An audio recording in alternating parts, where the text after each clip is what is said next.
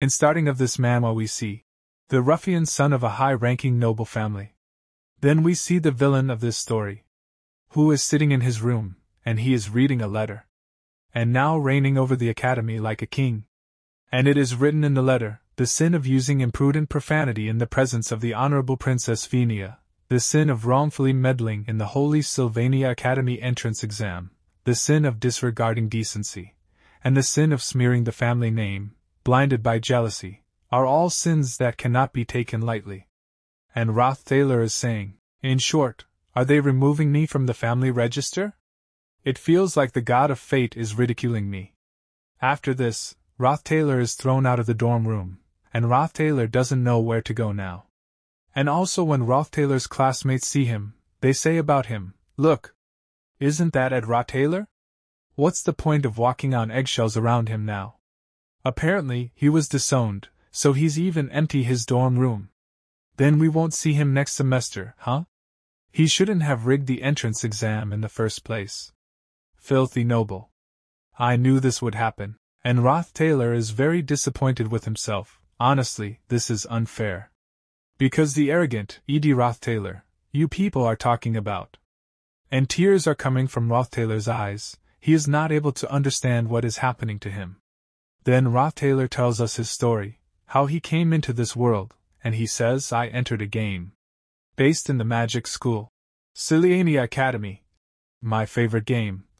The failed swordsman of the Sylvania. Usually, when you enter a game inside Webtoons, you possess either the first son of a Chable, a genius ruffian young clan master, or a SSS rank hunter character who breaks the rules. Of all the possibilities, I'm a third-rate villain who gets kicked out of the dorms at the beginning of the game. I possess the worst of characters at the worst of timing. But nothing is going right with Roth Taylor. And in the middle of the way Roth Taylor is shouting, this isn't fair. You can't be serious. I've always lived a frugal and simple life without any greed. And Roth Taylor's classmates overhear his words, and one of them says, look at him. He's saying it's unfair after everything he has done. He's saying he's frugal and simple. That scumbag. And a girl says on Roth Taylor's face, shameless. And Roth Taylor becomes silent after listening to their words. Then Roth Taylor's classmates leave that place. And Roth Taylor is looking at his state. Roth Taylor's condition is very bad. And he is looking at his face in a mirror, and Roth Taylor is surprised. Then he is saying, but the reason E.D. Roth Taylor is the worst starts now. Roth Taylor is saying after seeing his state, even the farmer NPC had a stamina of 5. He's attending the faculty of magic, yet his intellect is crawling on the floor, and that stamina is just way too low, even for a noble. No wonder. He was originally just a third-rate trashy villain who appears in the early scenarios. Even in my memory, he's basically a blur. I can't even recall what happened to him later on in it. But then Roth Taylor remembers something. In a corner of the ending credits, he was begging, looking like a damn bum. No surprise there. The ruffian who knew nothing about the world was suddenly thrown onto the streets, so he's lucky he's even alive. Why was it me? How did I possess this body? I don't know the reason for this, nor do I have any way to find out. But I won't let that be my ending.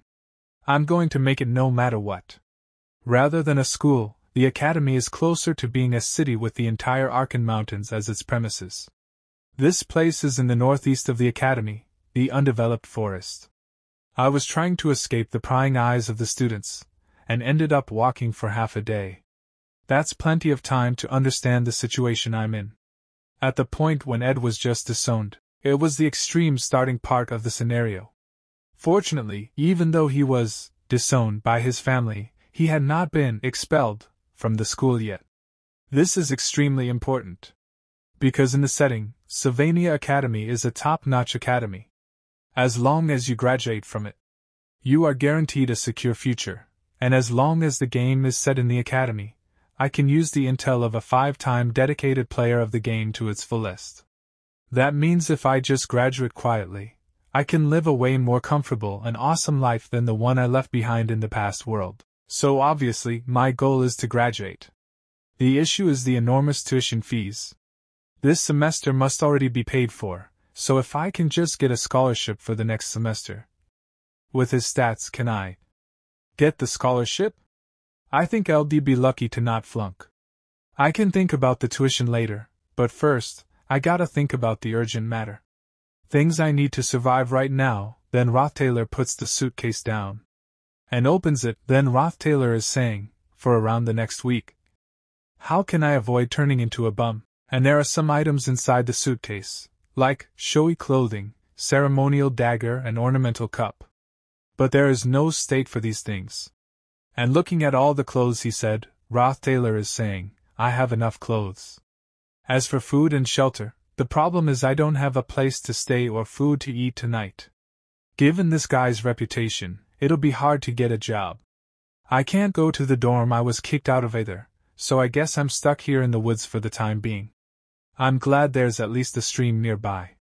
10 days until school starts. Until then, let's make myself suitable for attending school. And Roth Taylor uses the Windblade spell, which allows him to chop some wood, thankfully. He can use spells. It is fascinating, though. Am I seriously exhausted to death after cutting just 15 tree trunks? Damn it, this only made me hungrier. It's not that useful. At least feed me before you kick me out. Do you get hungry when you use magic? I'm hungry. Very hungry. I remembered something my grandfather told me when I was young. When barley humps hit when he was a boy, he said he'd eat tree bark in the back mountains. And Roth Taylor lights the fire using the ignition. And he is boiling tree bark. Anything edible is good for me. And Roth Taylor is speaking after looking at the tree bark. Oh, if you don't look closely, it looks like chicken breast. Then Roth Taylor starts eating tree bark, but Roth Taylor finds its taste very bad. Then half a day passes, and Roth Taylor is still collecting wooden barks, but due to hunger, Roth Taylor's body has become weak and he is saying, after starving for a day and throwing up for 2, I came to the conclusion that wood should be used for building homes. First, you need to raise the frame that supports the wood. I only have 2 hands, but there are 4 supports. This really isn't an easy job. And the wood falls on Roth Taylor, due to which Roth Taylor starts getting very angry. And he starts tying the wood again. The shelter's frame is finally complete. Still a long way to go. I can't sleep on the bare ground, after all. It's kind of a waste, but it's not like I have a choice. Then Roth Taylor goes to sleep. And the next morning he wakes up, but Roth Taylor is saying, Ha! This is fierce, I tell you, fierce. I barely managed to finish it. And as soon as Roth Taylor finishes making the shelter, he gets a notification, and it is written, Your creation is complete. Your crafting proficiency has increased. New completed project, basic wood shelter. A shelter where you can rest for a while. It is crude and shabby. Without constant maintenance, it will outlive its usefulness in no time. Crafting difficulty. Life skills details rank novice craftsman. Specialty none. Handiness level 4. Design level 1. Gathering ability level 1. But Roth Taylor is sad after seeing the system notification, and he says, so the crafting system's popping up as is too, huh? Edie lived his life as a noble, so he may not have known. He is more talented with his hands than with magic. And right now, I need that handiness. After this, Roth Taylor gets a notification, a new completed project. Simple harpoon, a ceremonial dagger strapped to a well-sharpened tree trunk. It can be used for fishing or hunting, but it lacks sharpness. Crafting difficulty. And Roth Taylor has made a harpoon, and he wants to do hunting with the help of a harpoon, and he says, let's get something proper to eat. 2 days on an empty stomach. Excessive physical labor. I definitely shouldn't be able to move right now, yet it must be desperation that is keeping me moving. I want to eat meat. Roth Taylor has finally caught 2 fishes, and with the help of ignition Roth Taylor is cooking the fishes. A week until school starts. I just have to hold out as I am right now. If I simply manage to hold out until then, I'll be able to get through school without much trouble. Then suddenly Roth Taylor hears a voice, and Roth Taylor looks back, but Roth Taylor is saying, I was so busy surviving that I forgot something important. And a girl comes behind Roth Taylor, and seeing her, Roth Taylor recognizes who she is. And Roth Taylor says she is the main character, but of all the people, I didn't expect to run into her over here. And Roth Taylor remembers that this girl had kept Roth Taylor tied with the help of her guard. And that girl's guard had brought Roth Taylor to this girl. And this girl had told Roth Taylor to disappear from this academy. And the name of this girl is Princess Phineas. And this girl tells Roth Taylor that you have not left this place yet. And this is the person who kicked Roth Taylor out of the dorms. Roth Taylor is a villain that appears as soon as you start the game. Using his status as a noble, he hits on the Moe's childhood friend, only to end up being punished. Not stopping there, with a vengeful heart, Ed maliciously adjusts the MC's entrance exam for Sylvania Academy, but is then caught by a girl who came to take the entrance exam while hiding her identity, Fiona Elias Clole. Clole Empire's third princess. The Princess of Phineas. And Princess Phineas activates her skill, and Princess Phineas's skill is insight. Detecting the target's lies and conspiracies. Roth Taylor, who was caught in a sad state, gritting his teeth making excuses, had all of his lies exposed by Fiona's insight, and then chased out of the dorms. Everyone at the academy may hate Roth Taylor, and Princess Phineas is saying to Roth Taylor, "What are you doing here?" But he met someone that you shouldn't meet the most. And Princess Phineas says, "You're saying that the academy isn't expelling you?" And Roth Taylor says, "It's just, I still am a student here. But I was still chased out of the dorms." And Princess Phineas says, "I'll keep my word short." Princess Phineas shouts at Roth Taylor asking him to leave this place, and she further says, "I can't stand to see a shameless person like you around this school. I will talk to them academic department and personally request your expulsion. For the crime of committing a dishonorable act as a student of the academy. For the crime of setting up a fellow student in an attempt to block their path to a better future." Roth Taylor is not bothered by Princess Phineas's words. He is thinking about his food. Burning. It's burning. After starving for 3 days, my precious food, while the burning food is an issue, I thought you were going to keep it short. This is a life crisis in many ways. This person, Phineas Princess, really has the power to get me expelled. Since that's the case. Then Roth Taylor says to Princess Phineas, "The sun will set soon. Aren't the royalty always guarded by heavily armed soldiers? To think that a noble princess would come to an isolated forest like this alone." Princess Phineas gets angry after listening to Roth Taylor, and she says, "If you're trying to threaten me knowing that I don't have escorts, then you will regret it." And Roth Taylor says, "What do you mean threaten?" Then Roth Taylor bends down on his knees in front of Princess Phineas. Then he says, "I'm simply trying to thank the princess." And Princess Phineas activates her skill insight. And she starts checking whether Roth Taylor is lying or telling the truth. And when she checks, she finds that Roth Taylor is telling the truth. There are no lies within Roth Taylor's words. And Princess Phineas gets shocked after knowing that Roth Taylor is telling the truth. And Roth Taylor also notices that Princess Phineas is surprised. The Roth Taylor family that Ed belongs to is famous and influential. But using that name to exploit the citizens and doing human experiments for research into eternal life, to the MC, it's a trash family that is destined to be destroyed. The people of the family will all be imprisoned or executed. However, I was disowned. I may be cold and hungry right now, but it's still better than dying. In the long run it's rather good. So I need to convince Phineas like this without lying, or else I'll be expelled. No, I would be game over. Looking at the timeline, around when Roth Taylor is expelled, right now should be about a week before the schools start. Then what would be the reason for the princess to be here?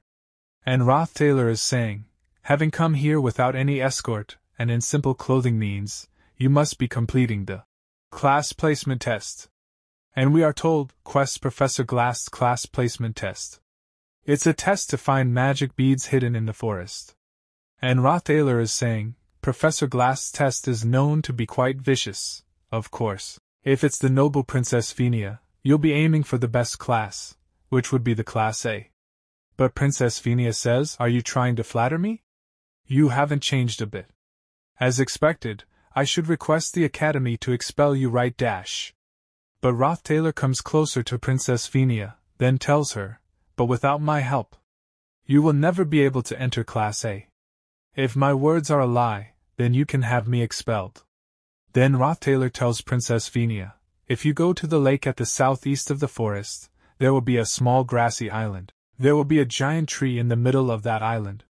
That tree is called the Marilda's guardian tree. There, you will find the present I had left."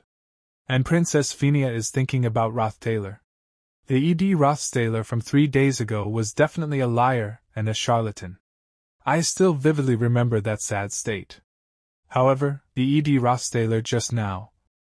After this the scene shifts, and we see the academy. And a professor is saying, "The class placement test has officially ended. Take out the beads you have acquired." And his name is Glassed, and he's a magic professor. And the students bring the bead, and looking at the students' bead the glass says to them, "All of you will start from Class F." It is important to take note of the examiner's intent in a test. This test isn't just about finding any magic bead.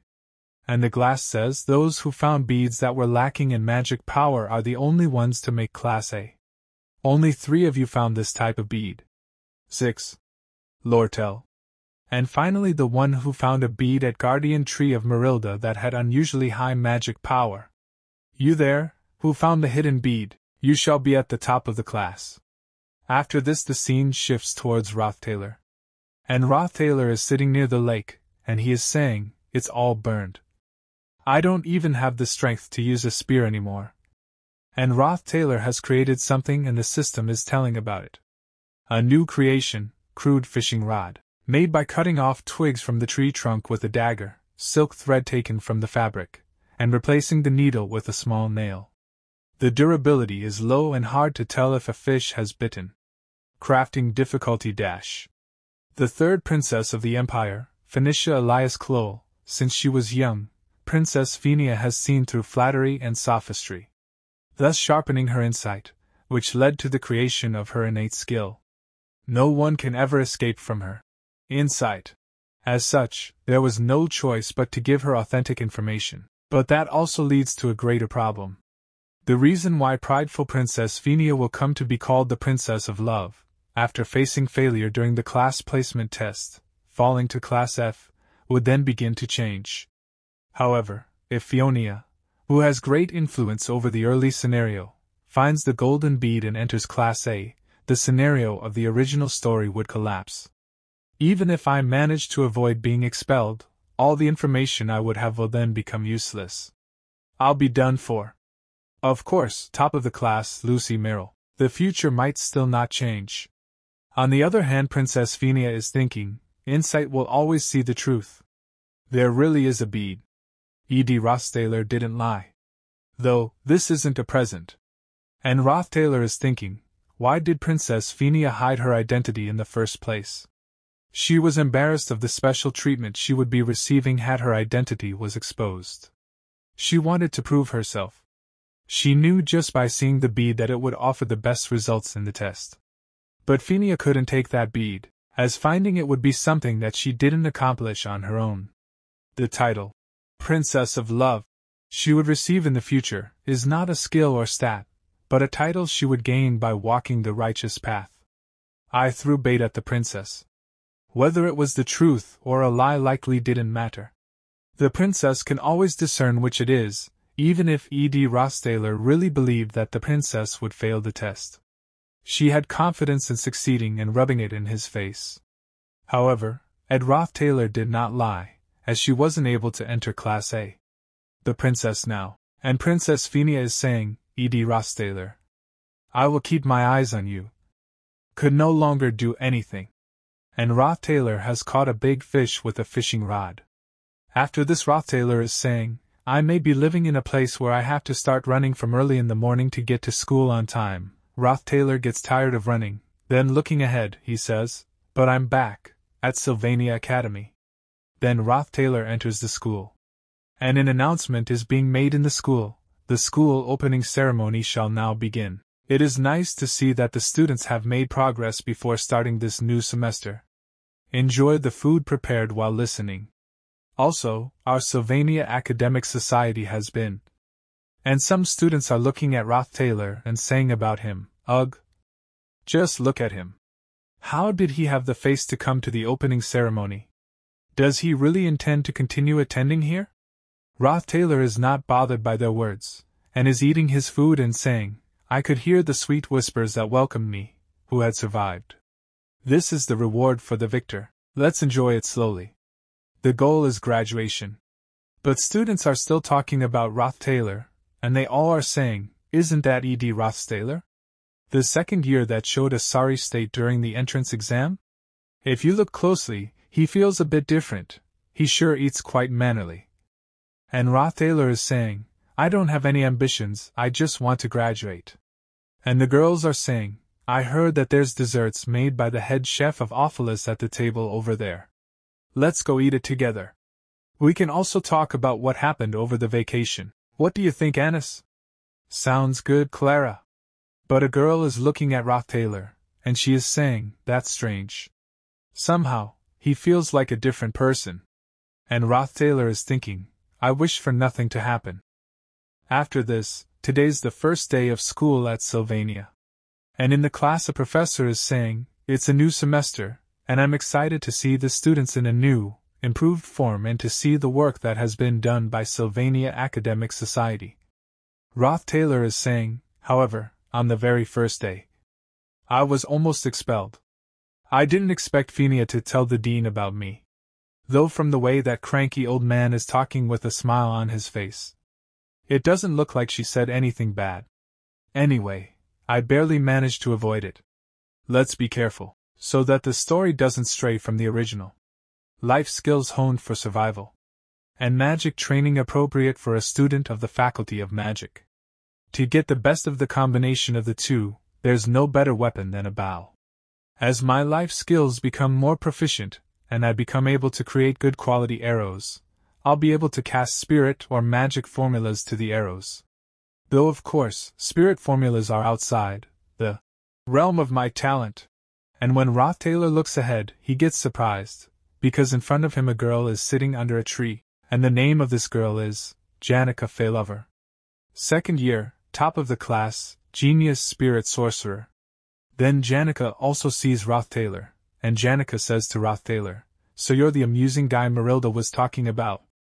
And Janica comes close to Roth Taylor, and starts asking him, Ed Roth Taylor, right? I'm Janica Faylover. I'm in my second year, same as you. You can call me Janica. And Roth Taylor is thinking, huh? When did she get all the way here? And Janica is smilingly saying to Roth Taylor, are you surprised? Because I know about you? You see, this forest is the territory of Marilda, a high-ranking spirit. I've heard a lot about you from her. Roth Taylor is surprised to hear Janica's words and he says, the master of this forest told you about me? Then Janica says to Roth Taylor, Marilda's kinda nosy. With her attention all over the place, it's obvious she'd know about an unwanted visitor, right? And Roth Taylor is thinking, unwanted visitor. I did kill a lot of them. I cut so many trees, too. And Janica starts coming closer to Roth Taylor, then she says, don't sweat the small stuff, it's the natural order of things for creatures in the forest to catch and eat each other. Marilda doesn't get bothered by something like that either. And Roth Taylor says, I guess even the huge wild wolf has a tender heart, huh? Roth Taylor turns his head to the other side, but Janica says smilingly, unexpected. Right. Janica further says, there's something I want to show you. Isn't it just cute and adorable? I signed a contract with him yesterday as soon as I saw him. Do you want to try touching him? And Janica moves her hand forward, and light is shining from her hand, seeing which Roth Taylor thinks, a contract? Is it a spirit? If I want to be friends with Janica, I just need to chime in at the right time, but... Roth Taylor tells Janica, I don't know what you mean. I don't see spirits. Or rather, I can't. And Janica gets shocked after hearing this, then she says, you can't see spirits? And Roth Taylor turns back, and starts leaving this place, and he says to Janica, yep. Anyway, I came here to get food, so I'll get going now. And Roth Taylor thinks, only by following the original storyline can I gain an informational advantage. Janica Faylover, someone who holds significant importance in the original storyline, is someone I must never get close to. And Janica sees Roth Taylor going. She recalls Roth Taylor's words, then she says, "It's just as you said, Marilda. He's a really fascinating guy. No matter how much I think about it, I think he really can't see you. Who is he? Also, I tried so hard to be kind to him, but he just answers with yep. What's yep supposed to be? Well, it's not like we won't see each other again. I can just find out from now on, right?" After this, Roth Taylor is telling, "The distance between my shelter and the student area wasn't close at all. I barely make it in time, leaving at dawn and running at full speed. Just by commuting to school, I'm doing something ridiculous that increases my stats. If I want to win the scholarship, I'll have to study more diligently. I write on a stone slab using a burned stick and borrow books from the student library. On my way home, I wash my sweaty clothes for daily wear. You'd think I'm done for the day after that, but no. I have to check if I have enough firewood, drinking water, and jerky for tomorrow's lunch. I can only sleep for 4 hours because of this. But that's not what bothers me the most." Then Roth Taylor says to Janica, "Hey, how long are you going to keep following me?" And Janica is surprised to hear this, and she says, "Huh? You knew?" And Roth Taylor says, "It'd be stranger if I didn't. Don't you know who I am? I'm Ed Roth Taylor. The worst hooligan to exist, Ed Roth Taylor. Why do you keep hanging around me?" Then Janica tells Roth Taylor, "Well, that's other people's judgment of you, isn't it? I don't even know you yet." Roth Taylor gets a little surprised after hearing Janica's words, then he thinks, right. Janica Failover was this kind of character. She may look naive and dumb on the outside, but she's really independent-minded. However, knowing what's in store for her in the future, I just can't respond to her with a refreshing smile on my face. Because Janica Failover is the final boss of Act 1. She's the only character who smiles to Roth Taylor. I didn't want to go this far, but... And Roth Taylor is saying to himself, I'm a villain, I'm a villain. I'm a scumbag. Then Roth Taylor tells Janica, in that case, since destiny brought us together, can you do me a favor? Janica becomes happy after listening to Roth Taylor. Then Roth Taylor says to Janica, as you can see, I'm a mess. I've been disowned by my family, and I'm in a pinch. Can you give me some money? And when Janica hears this, she gets a huge shock. And Roth Taylor further says, I mean, it's not like I won't pay you back. That's what friends are for, right? I'm only borrowing it for a bit. How much do you have? Then Roth Taylor is telling, every year, Janica gets a scholarship for being the top of the class. But that doesn't just signify her excellence. Her background is so poor that without the scholarship, she can't enroll or advance to higher graduation in the school. The daughter in a small ranch, Janica. Her weakness is money. Janica is unable to say anything after listening to Roth Taylor, and so there is peace at this place for some time. Then Janica says sorry to Roth Taylor, and Roth Taylor is thinking, Janica Failover, cut out. After this 3 days have passed, and Roth Taylor is saying, I don't feel great about it, but I don't want to get entangled with the important characters anymore. Let's be careful. So that the story doesn't stray from the original. Then he comes near his house, and Roth Taylor is very tired, so he goes inside to rest. But as soon as he looks in front, he becomes very surprised, and he says, what the hell? In terms of importance, she's a character with an even heavier presence than Janica. The subject of marvel of her classmates, and even professors. The rare genius and the most powerful character of the failed swordsman of Sylvania. And a little girl is sleeping inside Roth Taylor's house. And the name of this girl is Lucy Merrill. And Lucy Merrill wakes up hearing Roth Taylor's voice. And Roth Taylor is thinking, why the hell is she sleeping here? What is she even doing in this mountain valley? Original storyline. Careful. Lucy Merrill says, you're so loud that I can't sleep. And Roth Taylor is saying, what should I do now? And Lucy Merrill points a finger at Roth Taylor's back and says, that wolf over there, which is as big as a house. It keeps talking to you. When Roth Taylor looks back, he is followed by a spirit wolf. And Lucy Merrill is telling Roth Taylor, it's asking you to someday. And the spirit wolf says to Roth Taylor, save Janica at all costs. Then the next day, Roth Taylor is going towards the forest, and he is saying, Lucy had only been at the camp for 2 days. Let's get to work. This won't lead to anything, right? It didn't take me long to realize how complacent of a thought that was. After this the scene shifts, and we see that joint combat training is going on in the school. Joint combat training is literally a mock one-on-one combat exercise.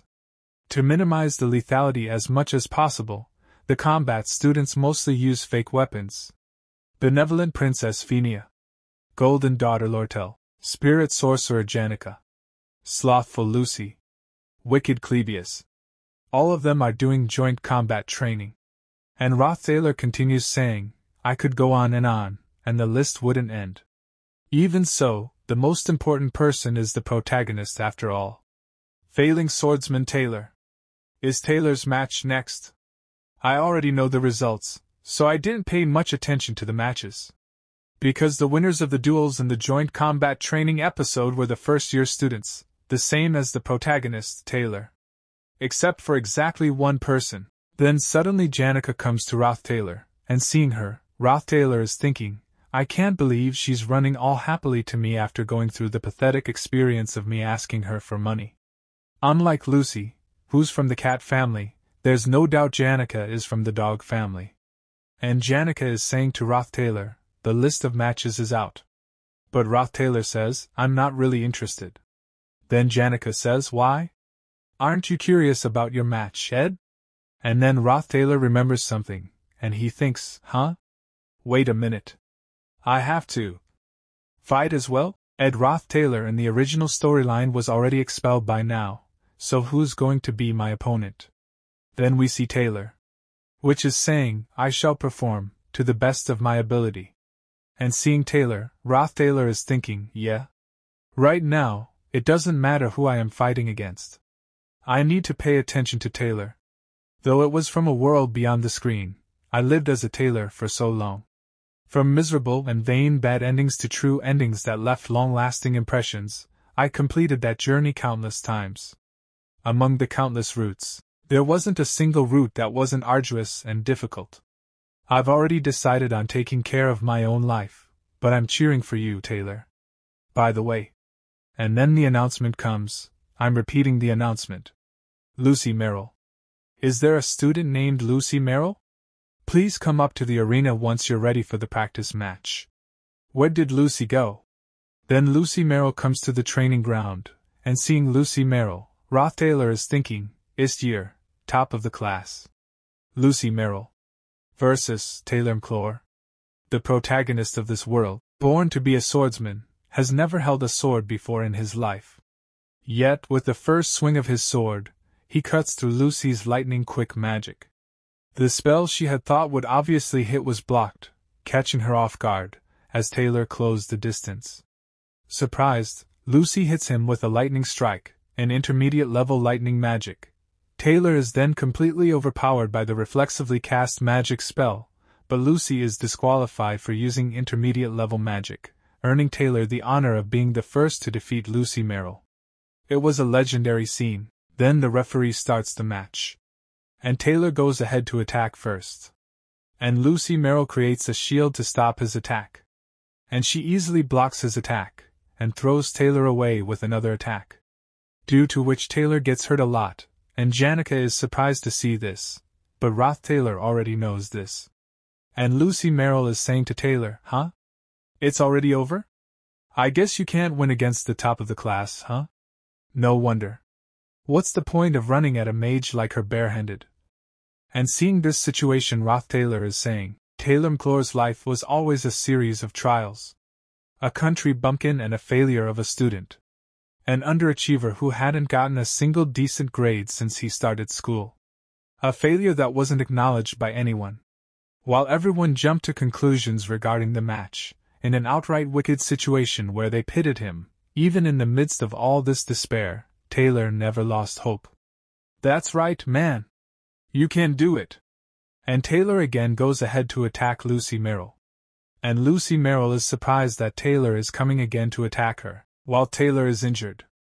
And Roth Taylor is smiling seeing this, and he is knowing what is going to happen now. And he says, and here, Lucy will use lightning magic. But Roth Taylor gets shocked, because Lucy Merrill has used wind magic to stop Taylor's attack. And with one of her attacks, she generates very dangerous energy, due to which Taylor gets very shocked. And because of Lucy Merrill's wind magic, Taylor flies in the air, and goes far and hits the pillar. When Roth Taylor sees this, he becomes very surprised, and Roth Taylor is thinking, not lightning magic, but wine magic? The referee shouts that Lucy Merrill has won the match. And all the students are very happy, and Roth Taylor is looking at Taylor and saying that after all Taylor has lost? Then Taylor starts leaving from this place, and seeing him going, Roth Taylor is thinking, wow, this is going to be a big problem, we definitely can't leave him alone. Protection of the wind. Using the power of the wind spirit automatically protects you from sudden attacks. It's a continuous magic obtained through contracting with the high-class wind spirit Marilda. According to the scenario, Marilda and Lucy are originally two separate entities. Due to Lucy coming to my side, I ended up contracting with Marilda and becoming stronger because of it. The announcer announces, the next combat training will be between Roth Taylor and the respected Princess Fina Elias Kloll. But Roth Taylor is running fast from this place, and he is going to Taylor. But Princess Fina is coming from in front of him, and Princess Fina says to Roth Taylor, Roth Taylor, last time you... Roth Taylor does not listen to Princess Fina's words, and he is running very fast. And he is thinking, Taylor had to win. Picking up the sword gaining confidence. However, in the end, lost because of me.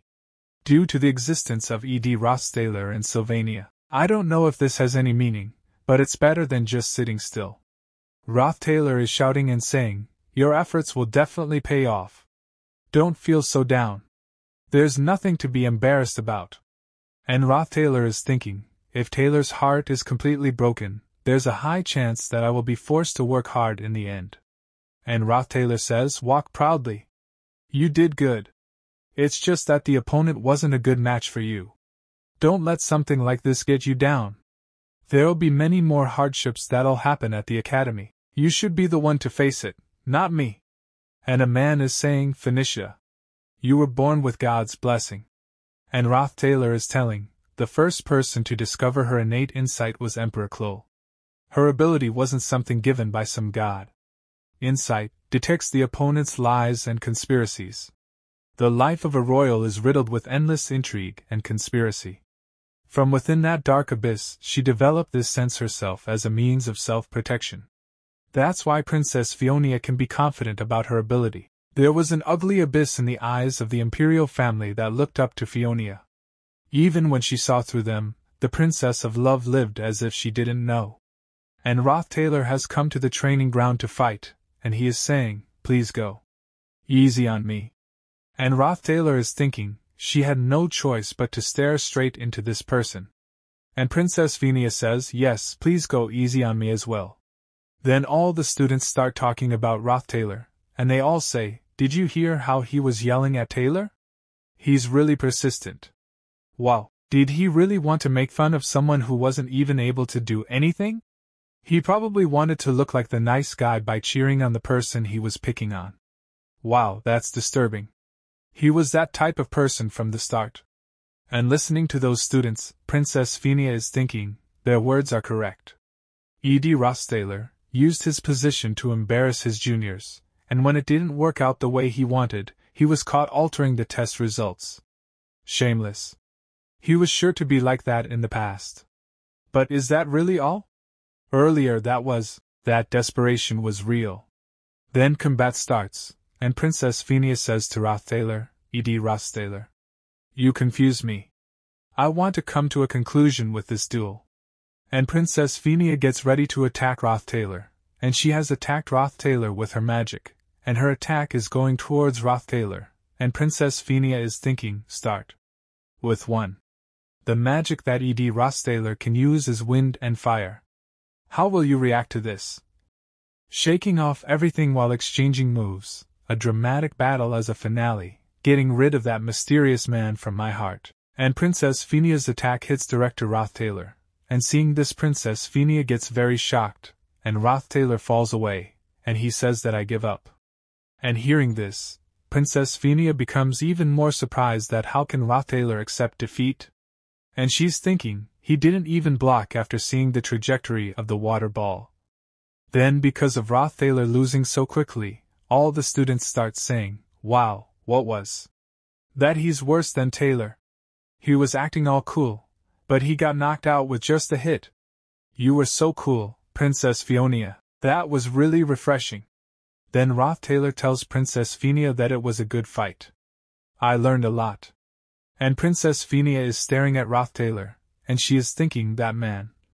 Now that I think about it after coming to this stage, he hasn't made eye contact with me even once. He had no interest in this duel in the first place. After this Roth Taylor is running fast, and he is thinking, is now really a time to be playing duel? When coming in contact with Princess Phenia, it's best to act carefully, not letting it affect the scenario, because Princess Phenia is an important person in this scenario. But the person more important than Princess Phenia is the MC of this world, Taylor. Where did that punk Taylor go?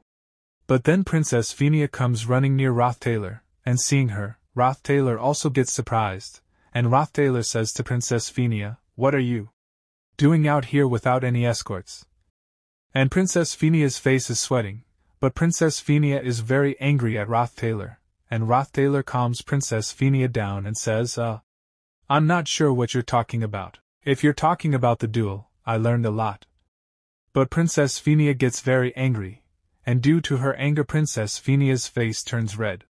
Then she says, what do you mean, I learned a lot? You didn't even intend to win in the first place. You were just thinking about how to quickly get off the stage. I'm already having a hard time keeping up with the class. But that fox-like merchant is only thinking about ways to take over the school, and Professor Glass's grumpiness isn't getting any better. All the while, the servants are always on about the ways of royalty. I have enough on my mind as it is. Who are you to complicate my mind even more? And after listening to Princess Phenia talking so much, Roth Taylor is thinking, what? Did she really have this much pent-up frustration? Then Roth Taylor places his hands on Princess Phenia's shoulders, and Roth Taylor looks into Princess Phenia's eyes and says, Princess, take a deep breath and please calm down. There's no need for you to get so worked up. Breathe in and breathe out. And after some time Princess Phenia calms down, then she says, what happened just now, please forget about it. Then Roth Taylor says to Princess Phenia, I can go now. Right. And Princess Phenia is saying, that's right, I have a bad habit. I can just bluntly ask questions, but I feel like I'm constantly trying to guess and predict what's going on in their thoughts. It's probably due to living in the palace for so long. But Roth Taylor's ears start bleeding after listening to Princess Phenia's words. And he is thinking, first, let me go. I need to go find Taylor. And Princess Phenia further says, so I'll ask bluntly? You tried to cut off ties with your family because you know of their dark side, right?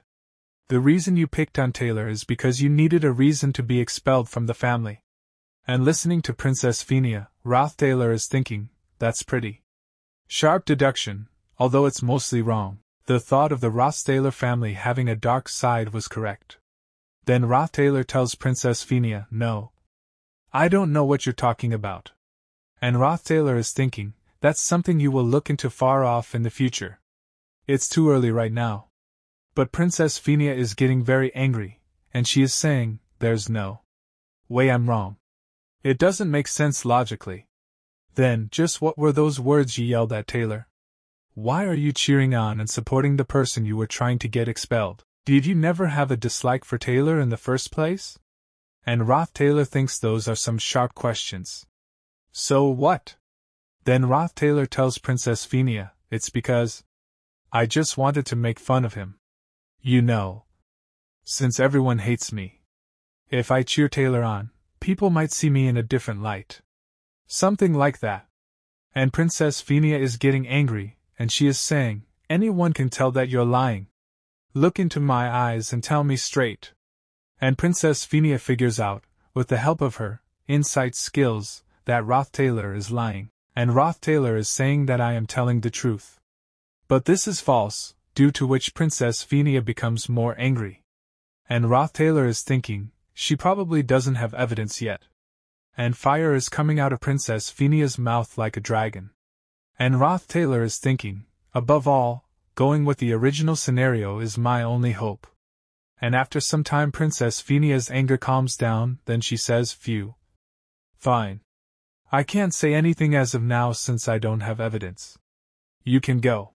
Roth Taylor is surprised to hear Princess Phinia's words. Then Princess Phinia asks Roth Taylor to leave and she says, you've been staring at the door from the start. You have something urgent to take care of, right? Then Roth Taylor thanks Princess Phinia and starts leaving this place, and he is thinking, this is the first time Phinia showed this side of hers. As someone who will affect the early scenario, she's already involved with so many people and events enough to give me a headache. It's probably my fault for being a new addition to the scenario. And Roth Taylor while leaving says to Princess Phinia, how could my burdens compare to the burden the princess carries? It might be a bit out offline, but you look really worn out. It's important to pay attention to the complicated politics, but you should also relax a bit. This place isn't like the place where you have to worry about every little thing. This is Sylvania Academy. Phiona lived her life trying to see through everyone's lies. But that was the first time someone else saw right through her. After this Roth Taylor is running again, and he is saying, this is troublesome. I lost too much time. If Taylor gives up my comfortable life, no, this whole world might even end. And while running, Roth Taylor reaches Taylor. And Taylor is very sad, and he is sitting with his broken sword. But as Roth Taylor goes ahead, he stops and thinks, so, but what should I say? But before Roth Taylor can say anything, a girl appears in front of him. And she refuses to let Roth Taylor come to Taylor, then she says to Roth Taylor, Roth Taylor. No more. Don't bother Taylor anymore. And this girl's name is Isla Triss. Main heroine. And Isla is saying, Taylor's already having a hard time without you. You don't need to harass him anymore. Then Taylor stands up and says, you're still in the school, huh? And Roth Taylor is thinking while looking at Taylor, he is revived. A fighting spirit that never falters no matter how strong his opponent is. A willpower that's clearly evident in his eyes. I see. While I dueled with the princess, his childhood friend and biggest cheerleader, Isla Triss, ran out the door right away without a single glance back. And Isla is saying to Taylor at that time, you can get through it this time too. You've always been great at that. You can do it. Don't be discouraged by this, Taylor. And Taylor asks Roth Taylor, why are you here? Do you have any business with me? But Roth Taylor is thinking, with Isla by his side, Taylor will rise to his feet again and again. And Roth Taylor says, you're great with the blade? I saw it again. What are you? Shemming? That's right. I've seen through lots of experiences with Taylor, and been with him till the end. Then Roth Taylor while leaving says to Taylor, I don't have anything like that, dash. And Roth Taylor is thinking, let's be honest. I thought he'd save the world, so I should just worry about surviving.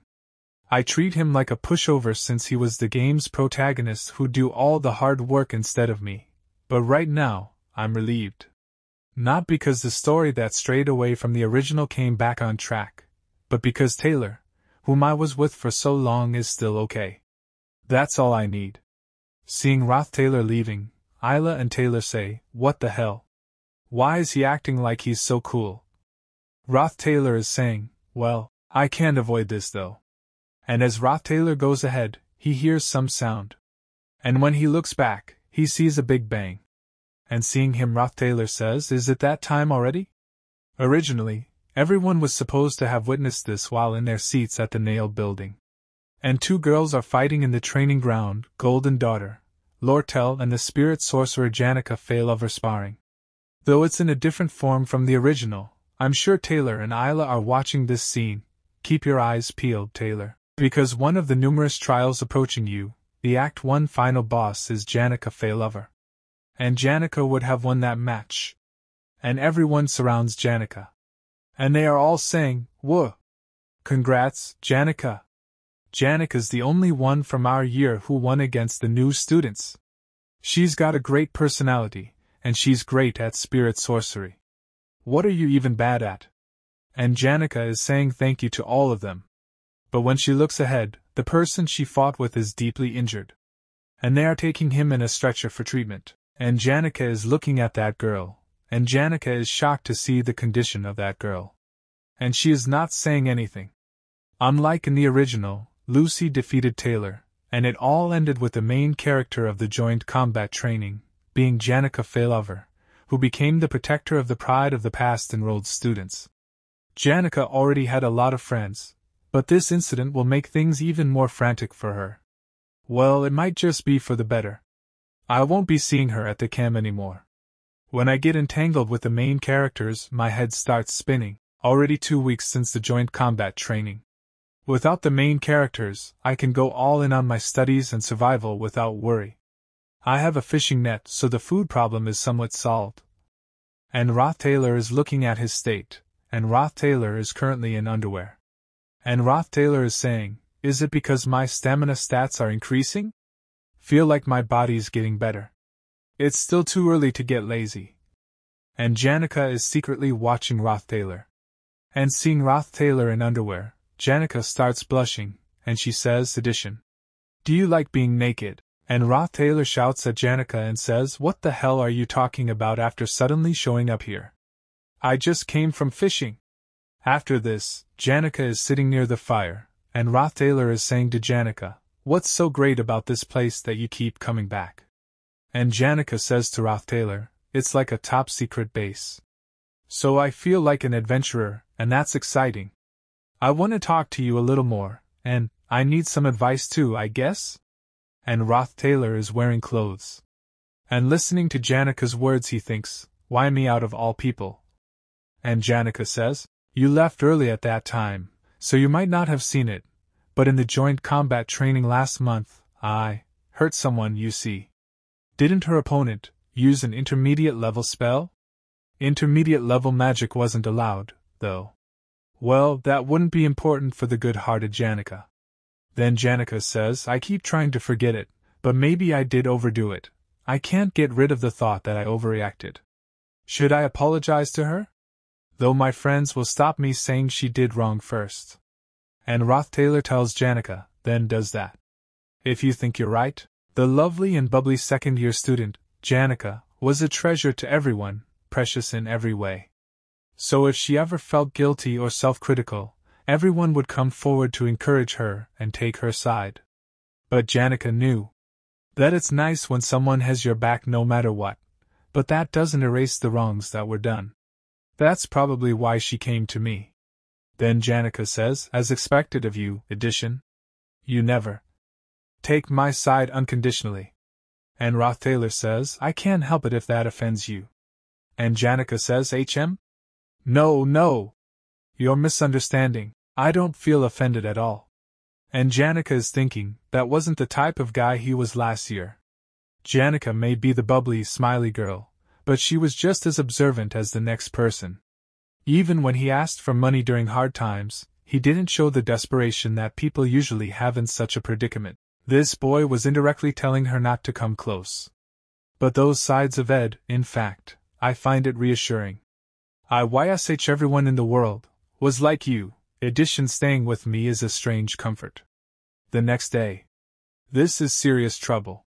The Failed Swordsman of Sylvania is called a masterpiece, but very few people have seen its ending. Newbies especially encounter several bad endings early on. For example, if you save a girl during an ambush by kobolds in the class placement test, you will witness the secret of the Golden Daughter. She then sends someone to kidnap Taylor, and just like that, bad ending 3 Taylor has been assassinated. In the monster slaying practice episode, if you skip the childhood friend Isla and form a unit with the Golden Daughter, bad ending 7 Isla has fallen off a cliff to her death. That's because Taylor was supposed to rescue Isla, who had fallen off the cliff. If you protect the Golden Daughter from the fire spirit Tarkan, summoned by Janika, bad ending 3 Taylor has burned to death. Then someone says to Roth Taylor, Sr., can you not hear me? As soon as Roth Taylor hears this sound, he thinks, I must run. But that girl comes in front of Roth Taylor. And Roth Taylor looks at that girl and says, how long are you going to keep following me? Then the girl says, I didn't think you'd grit your teeth and ignore me for so long.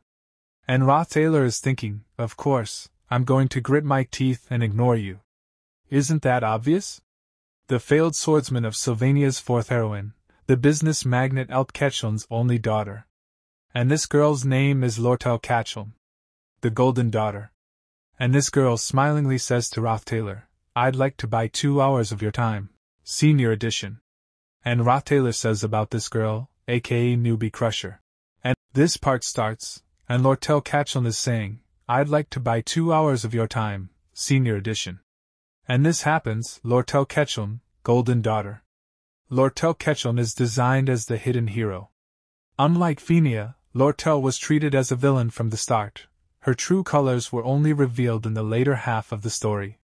The moment they begin to understand realist Lortel's loneliness and anguish, players are at a crossroads between Phinia and Lortel. But I can't fall for her words right now. If I play this as Lortel intends, I'll lose the initiative. And Lortel Kachelm is saying to Roth Taylor, why, you can at least hear me out, can't you? I want to help you out a little. But Roth Taylor says, don't say things you don't mean. And Lortel Kachelm is saying, oh my, senior, how can you say that about the respect I hold for you? And she comes in front of Roth Taylor, then she says, seeing you is such an inspiration to me. Even under such difficult circumstances, you continue learning. Of course. You, being arrogant and self-centered, is not exactly unheard of. But who cares about that? Please listen to my offer first. I'll give you 3 gold coins as a down payment. You're quite close to Senior Janica these days, right? Can you help me befriend her? And Roth Taylor gets surprised after hearing this, and he is thinking, 3 gold coins, for some, it's a whole month's earnings. But then Roth Taylor asks Lortel Kachelm, does the great golden daughter buy connections with money as well? And Lortel Kachelm says, keep it for now. You see, I'm aware that, the more people on my side, the better. And Roth Taylor is thinking, this girl. She intuitively realized this, that she'd be in a political fight with Princess Phinia for the control of the academy, and that she must start gaining allies from now on. Then Roth Taylor says to Lortel Kachelm, sure, let's at least shake hands on that. And Lortel Kachelm is thinking while moving her hand forward. For people who have been wealthy all their lives, a moment of poverty is enough to crush their heart. But surprisingly, for people who face such predictions, chump change tends to become their downfall. They eventually sell their families, their pride, and even themselves for the sake of a gold coin. Preying on the desperate is just that easy and simple. Sadly, that's how it should have been. How amusing. And after this, Roth Taylor leaves from that place. And Roth Taylor is rubbing his teeth, and he is saying, had I gotten that, it might have made things easier for me. Though it is a shame, I can't even imagine the horrors I'd go through if I had gotten stuck between the Newbie Crusher and Janica. I have to avoid anything that increases the chances of change in the original storyline at all costs. That night, Lortel Kachelm didn't feel humiliated by Ed's clear-cut rejection. Understanding the pros and cons, profit, and self-interest, the perfect businessman doesn't lose any opportunity that comes within their reach. And Lortel Kachelm is saying, oh, I didn't expect to see you here. Ah. So it's you, Lortel? You look pretty different with yours hair down. And Roth Taylor tells, on the contrary, it awakened the unrelenting spirit within her to turn Janica Failover into one of her people. And Lortel Kachelm is thinking about the past. You know, there was a big fuss about me using forbidden intermediate magic during the joint combat exercise. Then Lortel Kachelm tells Janica, it's been a while, but I wanted to apologize when I got the chance. And Lortel Kachelm is thinking, I just wanted to see how great the top sophomore student was. And Janica says to Lortel Kachelm, so the wound hasn't healed yet, huh? And Lortel Kachelm is thinking, though I had to pay a big price for it. And Lortel Kachelm laughs and says to Janica, I'm sure it'll heal quickly, don't worry about it too much, Senior Janica. And Lortel Kachelm is thinking, Janica is similar to the main characters in fairy tales. Would it be easier to manipulate her if I used her guilt against her? Then Janica says to Lortel Catchelm, I guess the talk with Ed went well, huh? And Lortel Catchelm gets surprised after hearing this, then she says, What are you suddenly talking about? And Janica says smilingly, I tell them to restrain themselves when it comes to personal matters, but the spirits sure love chatting. I hear most of the conversations around the northern part of the forest, you see. And hearing this, sweat starts falling from Lortel Catchelm's forehead. And she is remembering what she said, Can you help me, friend Senior Janica? Though I'm touched by yours willingness to invest gold coins so willingly for me. And Janica goes to Lortel Catchelm and tells her, You know how they say you can't buy sincerity with money. And Lortel Catchelm is remembering, to me, Ed's approach is a bit more moving, you know? Then Janica laughs and says, Did I act too smug about myself? It's my first time being a senior, so I might have been boosted a little. This is embarrassing, and Janica is thinking, I'm gonna need to modify my evaluation of her. Then Janica says while leaving, I'll get going now. It takes a lot of preparation to form a contract with a high-ranked spirit, you see. I've been getting a lot more support lately, so I have to work even harder. And Lortel Catchelm is thinking, is Janica failover similar to the main characters in fairy tales? I got that wrong. And Janica is saying, All right, Lortel. A person who's oblivious about the ways of the world? Absolutely not. And Janica tells Lortel Catchelm, I'm sorry about the other day. You were pretty hurt because of me, weren't you? And she is thinking, despite being completely aware of the dark side of the world, then Janica says, I hope you get better soon. And Lortel Catchelm thinks she's a person who maintains her cheerful personality. And Janica leaves from that place. And Lortel Catchelm makes a strange face, then she says, This is hard. But just now. She strangely looked on edge, and after this Janica is saying, I gotta work harder, because it's really nice, when people expect good things from you. And then the scene shifts, and we see Roth Taylor's clothes drying in the bright sunlight. And seeing him, Lucy says it smells. Then she starts blowing all Roth Taylor's clothes in the air with her wind magic. And seeing this Roth Taylor gets scared, and he says, Qua. I just hung them. Then someone says, who's there? And Roth Taylor looks over there and he says, the senior maid of Sylvania's finest dormitory, the Ophilic Hall. Belle Maya. She's the maid who kicked me out. And Roth Taylor says to Belle Maya, you mean this? And Belle Maya is saying, I know you're staying here. Lady Janica talks a lot about you. I didn't realize you were living in this state though. I'm glad to see it's been a good change for you.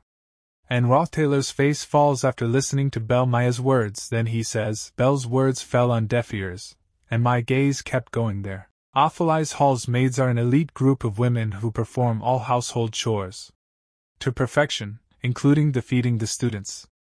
Inside the basket must be the finest ingredients that this elite maid gathered from the forest. That's high-grade information on foraging that I can't get from books. Let's see. The event where Belle Maya could impact the main plot. And Belle Maya tells Roth Taylor, you don't need to be so respectful. You can talk down to me as you had while residing in Ophelis. And Roth Taylor says, no thanks. And Belle Maya gets surprised after hearing this. And Roth Taylor further says, how could I talk down to a maid who's always working so hard? And Roth Taylor is thinking, there isn't a single event where Belle Maya had a direct impact on the main plot. And Roth Taylor makes a cute face and says about that basket. And Roth Taylor is thinking, then I guess there shouldn't be a problem with us, extras, becoming friends. And Roth Taylor gets a notification from the system, and it says, you heard about the explanation of various edible berries, mushrooms, and herbs from Belle Maya. Your creation is complete. Your crafting proficiency has increased. Newly finished product, fish farming net, installation. You've tied the net properly, secured it to a branch, and set it up so that it won't collapse in the flowing stream. Your catch might be able to survive for a few days. Crafting difficulty 2 stars. Then Roth Taylor is saying, I have plenty of meat and fish. My dietary needs are almost solved. Then Roth Taylor lights the fire with the help of ignition. Then Roth Taylor gets a notification, fire magic. Ignition, level 10. Wind magic wind blade, level 10. And looking at her, Roth Taylor is saying, I still have only 2 basic spells, but I used them so many damn times that I had reached my aimed proficiency of level IO without even knowing. Then Roth Taylor gets another notification by the system, a newly finished product. Herbal tea. Herbal tea made from the herbs Belmaya told you it smells good. Crafting difficulty. And Roth Taylor is saying, using it while chopping firewood or cooking increases your survival rate drastically. A proof is that, I'm done with my work, and yet the sun hasn't set. If I'm honest, I have to admit I'm having a bit of fun with this. And when Roth Taylor is looking up, he sees a star. But when he looks at it carefully, he becomes a little confused. And that light is coming very fast towards Roth Taylor. And he is saying, right up until now. And when that thing collides, there is a huge explosion at that place. Due to which Roth Taylor falls away. And dust becomes dust at that place. And Roth Taylor is very surprised, what is that thing? And he is saying, what on earth? My precious camp. Then slowly the dust starts clearing, and from within that dust someone says, that just about killed me, and this is Lucy. Roth Taylor gets very surprised after seeing this saying, that just about killed me. And Ed Roth Taylor is removing dust from his clothes. And he is saying, just about killed you. And Ed Roth Taylor is thinking, she's the world's most powerful mage. Who could have? And Lucy tremblingly says, Belmaya, and Ed Roth Taylor gets surprised after hearing this and he says, but she's a good person? I just ditched class as I usually do, but she was kinda moody for some reason, so she came with her fist clenched tighter than usual. And Lucy is telling, it was all so sudden that I just teleported out of there. I thought it would hurt. And we see that Ed Roth Taylor is getting very angry. Then Elka tells Ed Roth Taylor, you have jerky? And Ed Roth Taylor gets angry. And he hits Elka with a small wooden stick. And he says, damn it. You ruined everything. What the hell is the life you live? And Lucy is holding her head. But Ed Roth Taylor gets very surprised, and he is thinking, she's not using any protective spells. Then Lucy says, I ran out of all magic. And Lucy is looking at Ed Roth Taylor, and Ed Roth Taylor says to Lucy, no, did you? Then this. And Ed Roth Taylor has made an evil face. And he stretches out his hand and he says, is for the house that you just destroyed. Then the sound of Lucy screaming is coming from the forest. And Ed Roth Taylor is saying to Lucy, and this is for the oh-so-motherly Miss Belmaya. After this, Ed Roth Taylor is saying, I need a sturdier house. Let's build a house out of real wood. With my life as busy as it is, it's a huge plus for me to gain all the knowledge I want during my visits to the library, materials for planning and other necessities. All that's left is the method of smoothing the wood and finishing the roof, I guess? Then someone says to Ed Roth Taylor, it's closing time. You're studying really hard. And Ed Roth Taylor says, has it already been that long? I'm sorry about that. And the girl says, my name is Elka Island. And Ed Roth Taylor is thinking, it's as if she's using her eyes to please me to tell her my name. And Ed Roth Taylor tells her his name, Ed. And as soon as she hears the name Elka Ed Roth Taylor, her facial reaction changes, and tears start coming from his eyes. And Ed Roth Taylor is thinking, familiar reaction. As always, this guy's notoriety just doesn't go away. No surprise there, I've only been living diligently, but there's no way that changes anything. Then Elka says, you're extremely different from what the rumors say, you know? You've even read all the books on elemental studies. They're hard for me to understand in just a few days. Even right now, you've read through over 6 technical texts while sitting here. They say you act all arrogant when they don't even know anything. I guess rumors are not to be trusted after all. I know someone who is just as sincere as you, senior. I'll be cheering for you. And hearing Elka's words, a smile appears on Ed Roth Taylor's face. Then he thanks Elka.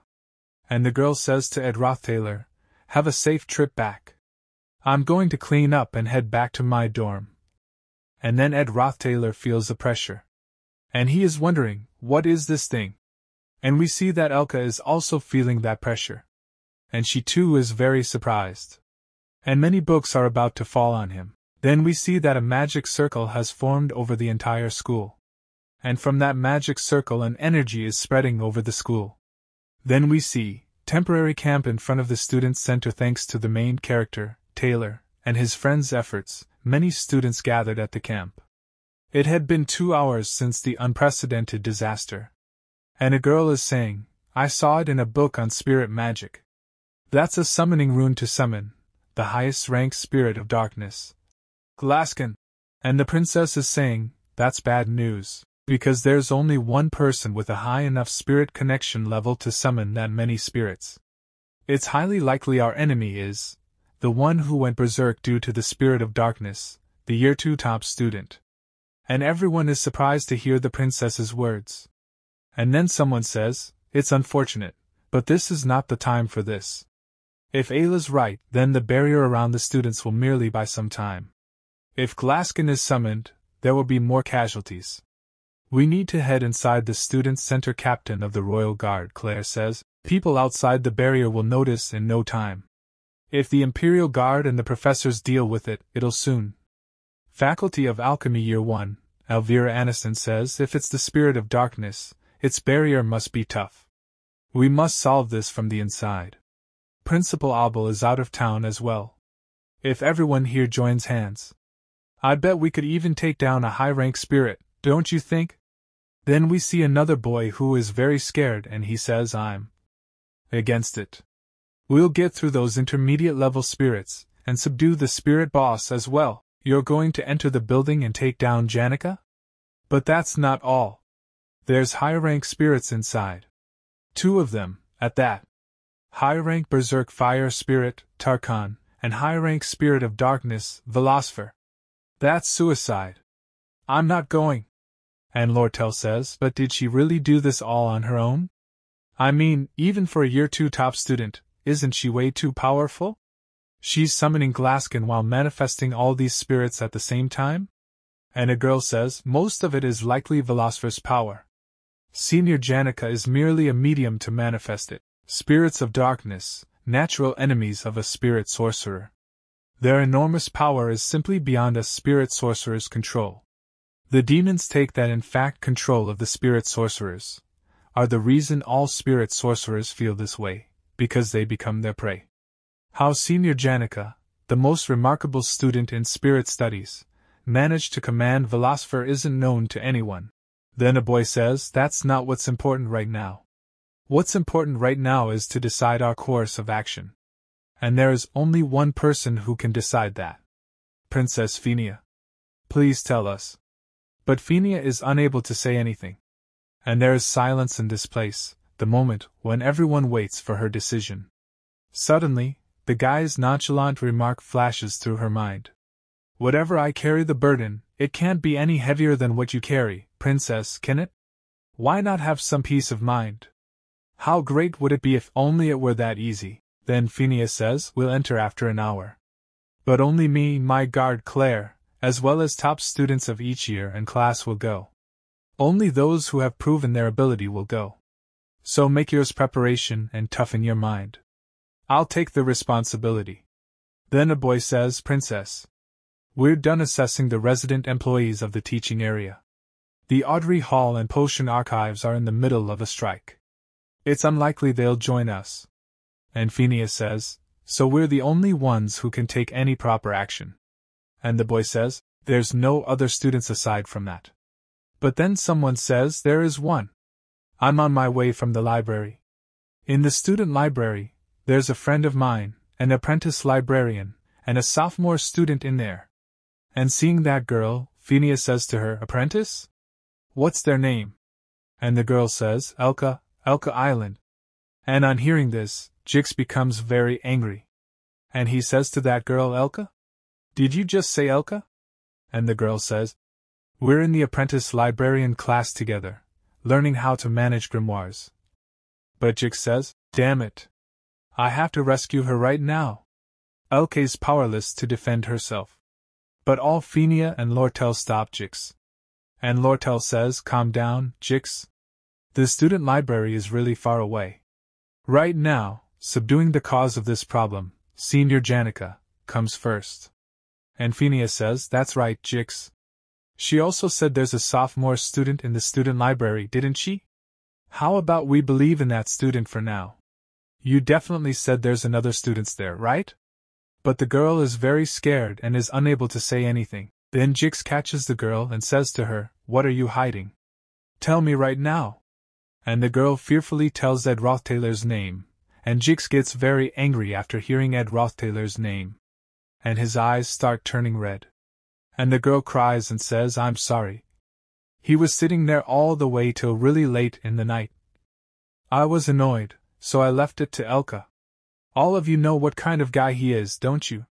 And after listening to the girl's words, all of them start imagining Ed Rothtailor. And the girl further explains Elka doesn't care about rumors like that, so. And a boy is saying, "That shameless guy and the apprentice are stuck in the library all alone." Then we see Jix, who is getting very angry. And Phineas is trying to calm him down. Then she appears in front of him, asking him to stop. Then we see that energy is still coming out from that magic circle. Then Phineas says, "How about you? Have some faith in him." And on hearing this they all become very shocked. And Lortel is also not saying anything. But Jix gets very angry and moves forward very fast. And we also see the spirits. And Jix is thinking, if he touches so much as a hair of Elka's, and Jix is moving forward, eliminating those spirits. And he's thinking, "I'm going to beat you to a pulp." Then Jix starts remembering about his past. The term rags to riches isn't nearly enough to describe how miraculous the existence of Jix, the spear of grass, is. Judging from its size, it's an adult male. Considering the state of the surrounding tree barks, it seems like it was just here. Got him. The grasslands in the north of the Empire. A land of savagery, where not even the voice of an empire can reach. A world where, at the end of the day, you have to check your own neck to make sure it's still attached. Jix was a descendant of the nomadic people who roamed around that land. By the time he came of age, he'd already been separated from his family. He had no idea about when he was abandoned, why he was abandoned, or if he would ever be able to return to his herd. He learned how to behead a deer before learning how to read. Before learning how to buy goods, he mastered how to procure supplies from corpses on the roadside. Needless to say, that's the guy from the northern grasslands, right? He's a descendant of those barbarians? Rumor has it that they even eat human flesh. The life of a beast. And at that time someone had asked Jix his name. And that was Elka. And Jix had told Elka his name. And Elka was talking to him smilingly. And she was saying, "You're like a wolf walking on two legs." That's when he realized. A life spent endlessly roaming the vast northern prairies. Scavenging for carcasses on the side of the road, sleeping with the moon as his roof, this boy was a wolf pup who was abandoned by his pack. The whole time, I lived such a lonely life. The day he met his first companion in life, Jix suddenly understood the feeling of loneliness. Elka and her father welcomed me into their family. Chasing after the fast-paced life of civilization, the savage life became a distant memory at some point, and the wolf pup became a man. But if it was for the sake of protecting her, I would gladly become a beast again. I've heard rumors about that Rothtailor guy, so I know. He cheated on the test, insulted the princess, and harassed one of his juniors. And Jix is running towards Elka. And as soon as he looks ahead, there is Ed Rothtailor in front of him. And Ed Rothtailor is asking Jix, "Who is he?" So Jix grabs Ed Rothtailor's collar and says to her, "Elka." "Where's Elka? Why are you here right now? First, tell me where Elka is." And Ed Rothtailor tells him. But Jix throws the milk at Ed Rothtailor. And he is going running. And he opens the door and he says, "Elka, are you okay?" And he sees in front that Elka is lying on a table. And seeing her safe and sound, Jix takes a sigh of relief. He was very nervous. Then he is thinking, come to think of it, these are all bookcases that'd be hard for a fully grown man to lift. Yet they're placed around Elka as if they're trying to protect her. Blackout curtains to block the berserk spirit's vision, blackout curtains to block the berserk spirit's vision. Then when Jix looks at the board, a message is written on it. When you wake up, don't panic and stay here. Everything will probably be solved before dawn, so stay calm, block the entrance, and don't provoke the spirits. Think of your safety at all costs, don't act rashly. And after reading that message, Jix is thinking, someone protected Elka. Blood, this isn't Elka's. This, despite being wounded himself, didn't even care for his body, and went so far as to protect Elka. This belongs to Ed Roth-Taylor. But why? On Earth. Then Ed Roth-Taylor is saying, seriously. I was so close. 3 hours ago. And many books were falling on Elka, and the box was also about to fall. But Ed Roth-Taylor had saved Elka. And he was thinking, thankfully I do little bit of strength training on a regular basis. And the episode's progressing faster than I expected, judging by the summoning rune. It's the start of the Glaskin showdown. I'm sure Taylor will take care of it. I shouldn't even be looking at a place like that which is full of the storyline's key characters. Because I can't let the future change. Even so, time is gold and I can't afford to sit idly. In a little while, the berserk low-rank spirits will come swarming. I should block the entrance so the berserk spirits don't come in, and use this chance, even the slightest bit, to perfect my shelter. Now I'm going to eat the beef jerky I brought and do research all night. Wait a minute. What makes Janica Powers so special is her strong command of spirit understanding and spirit connection. These two stats grow through contact with spirits. Since meeting spirits itself is a domain of her talent. For me, who can't even see spirits, raising my spirit stats is close to impossible. But Janica is shooting materialized spirits? This sweet-ass event. Thanks for the meal. The speed was insane. Fire Magic Ignition level 12. Spirit Magic Spirit Connection level 7.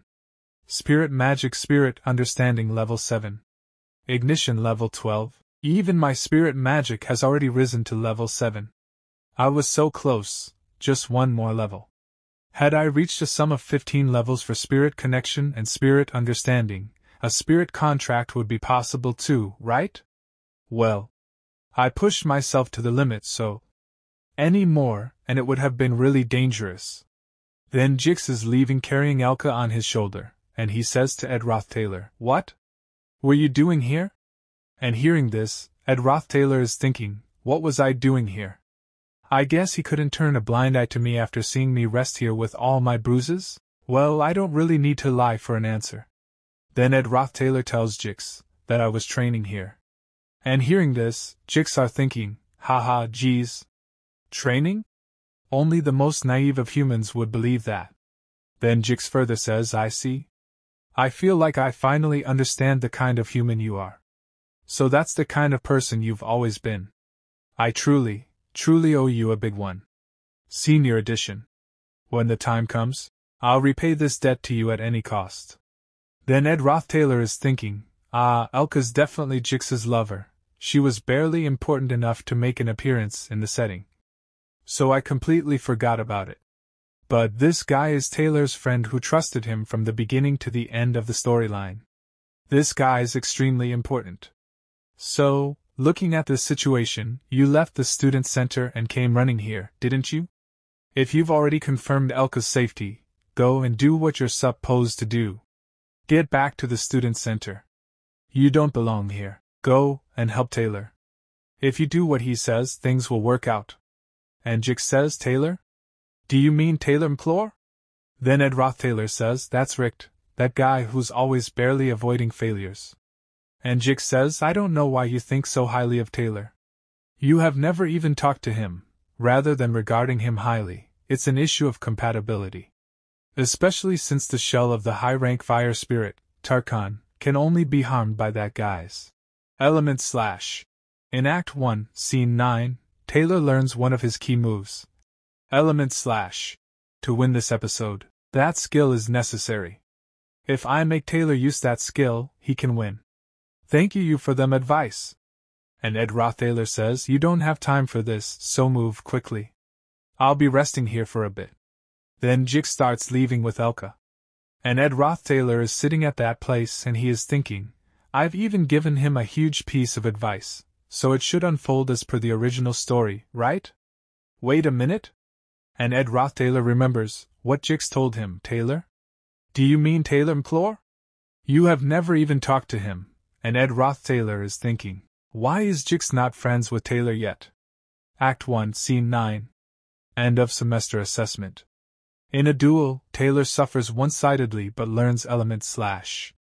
He then cuts through Jix's magic. Jix verifies his tenacity and acknowledgements Taylor. In the end, the two become friends. However, the final chapter of the first act happened a month earlier than during the original story. Episode 1.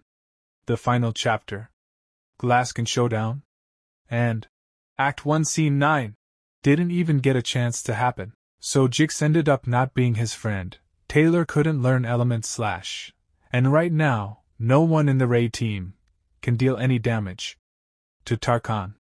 I just didn't seem to realize it, but the whole plot is already falling apart. Then the scene shifts and we see Student Center raid team's base. And Jix has brought Elka to the Student Center.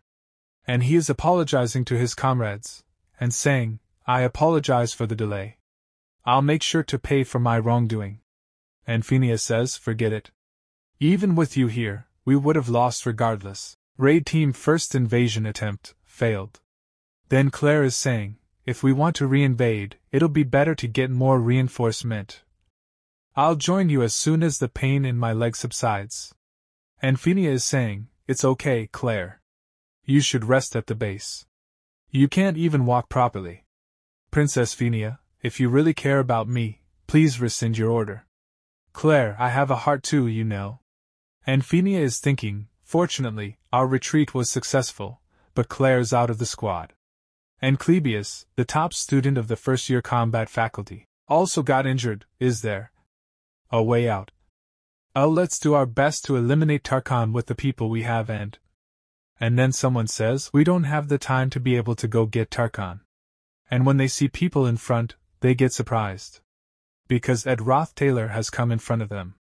And he is saying, judging from the summoning ritual's progress, that thing will be complete in no time.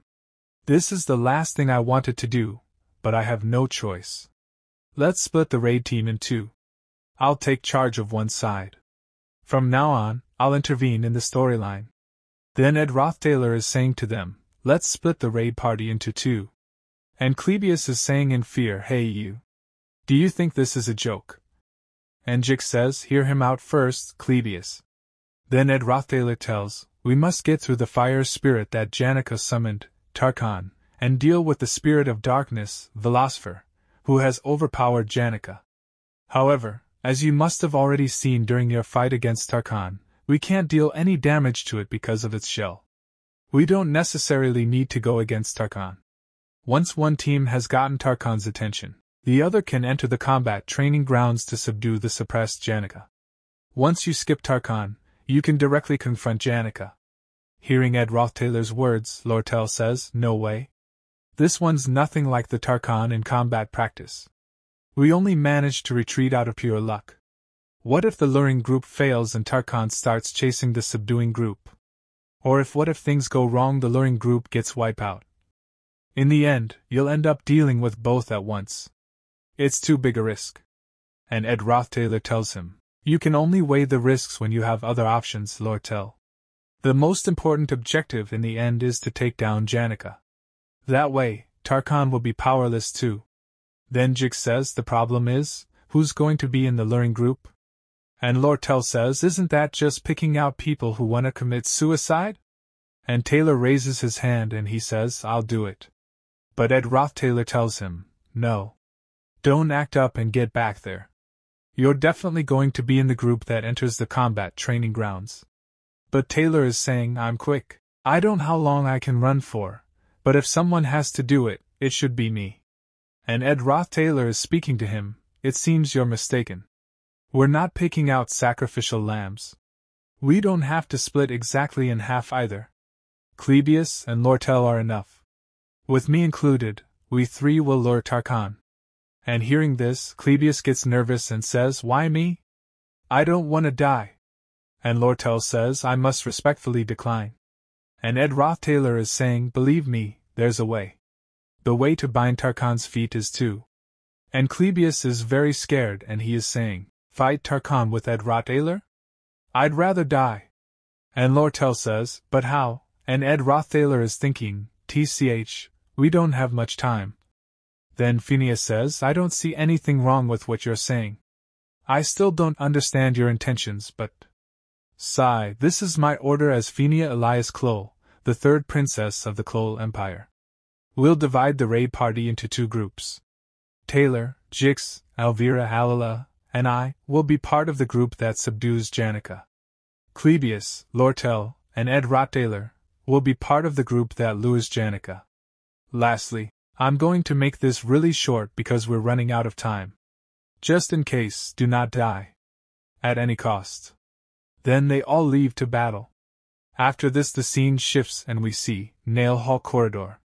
And Lortel is saying, how are you going to stall for time with that fire lizard as yours opponent? And Ed Roth-Taylor says, just do what I tell you to. If things go according to plan, we'll definitely win. And Ed Roth-Taylor says to Clebius, don't worry, Clebius. Clebius the gloomy. He's very fearful and lacks confidence, in contrast to his skills. But he's the top student among the freshmen of the combat faculty. Because you'll be able to do it. And Clebius is thinking, this brat's full of confidence. Does he have a way after all? Behind that door of the combat training grounds. Janica Failover, we just have to lure Tarkan, right? I was convinced by the princess' firm attitude and came all the way here, but since I'm not alone, I might even be able to muster some courage. But as soon as he goes ahead, he becomes very nervous. And he tells Ed Roth-Taylor and Lortel, it's coming. It's the start of the battle now, how I do lure him. And when he looks back, he knows that both of them have disappeared. And seeing this he doesn't know how to say anything. And there is a Tarkan behind him, due to which Clebius is very nervous. And he shouts, you tricked me. Why on earth are you doing this to me? Oh crazy bastards. Come on out. I hate you. I hate this world. Then we see Lortel. And she is remembering what Ed Roth-Taylor told her, get out of here. Now that we've driven Clebius into the Nail Hall's corridor, it's done. He might even be able to do it. And Lortel says, so in the end, you're going to sacrifice Clebius? It's not a bad idea, but you won't be able to evade moral criticism. And Ed Roth-Taylor says, first of all, it's not sacrifice.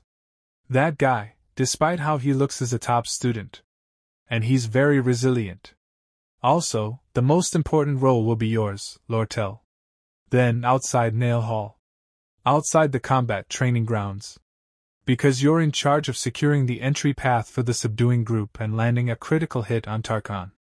Well, I don't think you should jump to conclusions about him just after listening to rumors. And Ed Roth-Taylor says, I'm sure everyone will hesitate and doubt themselves, but you're good at this stuff. Just blow it, UP.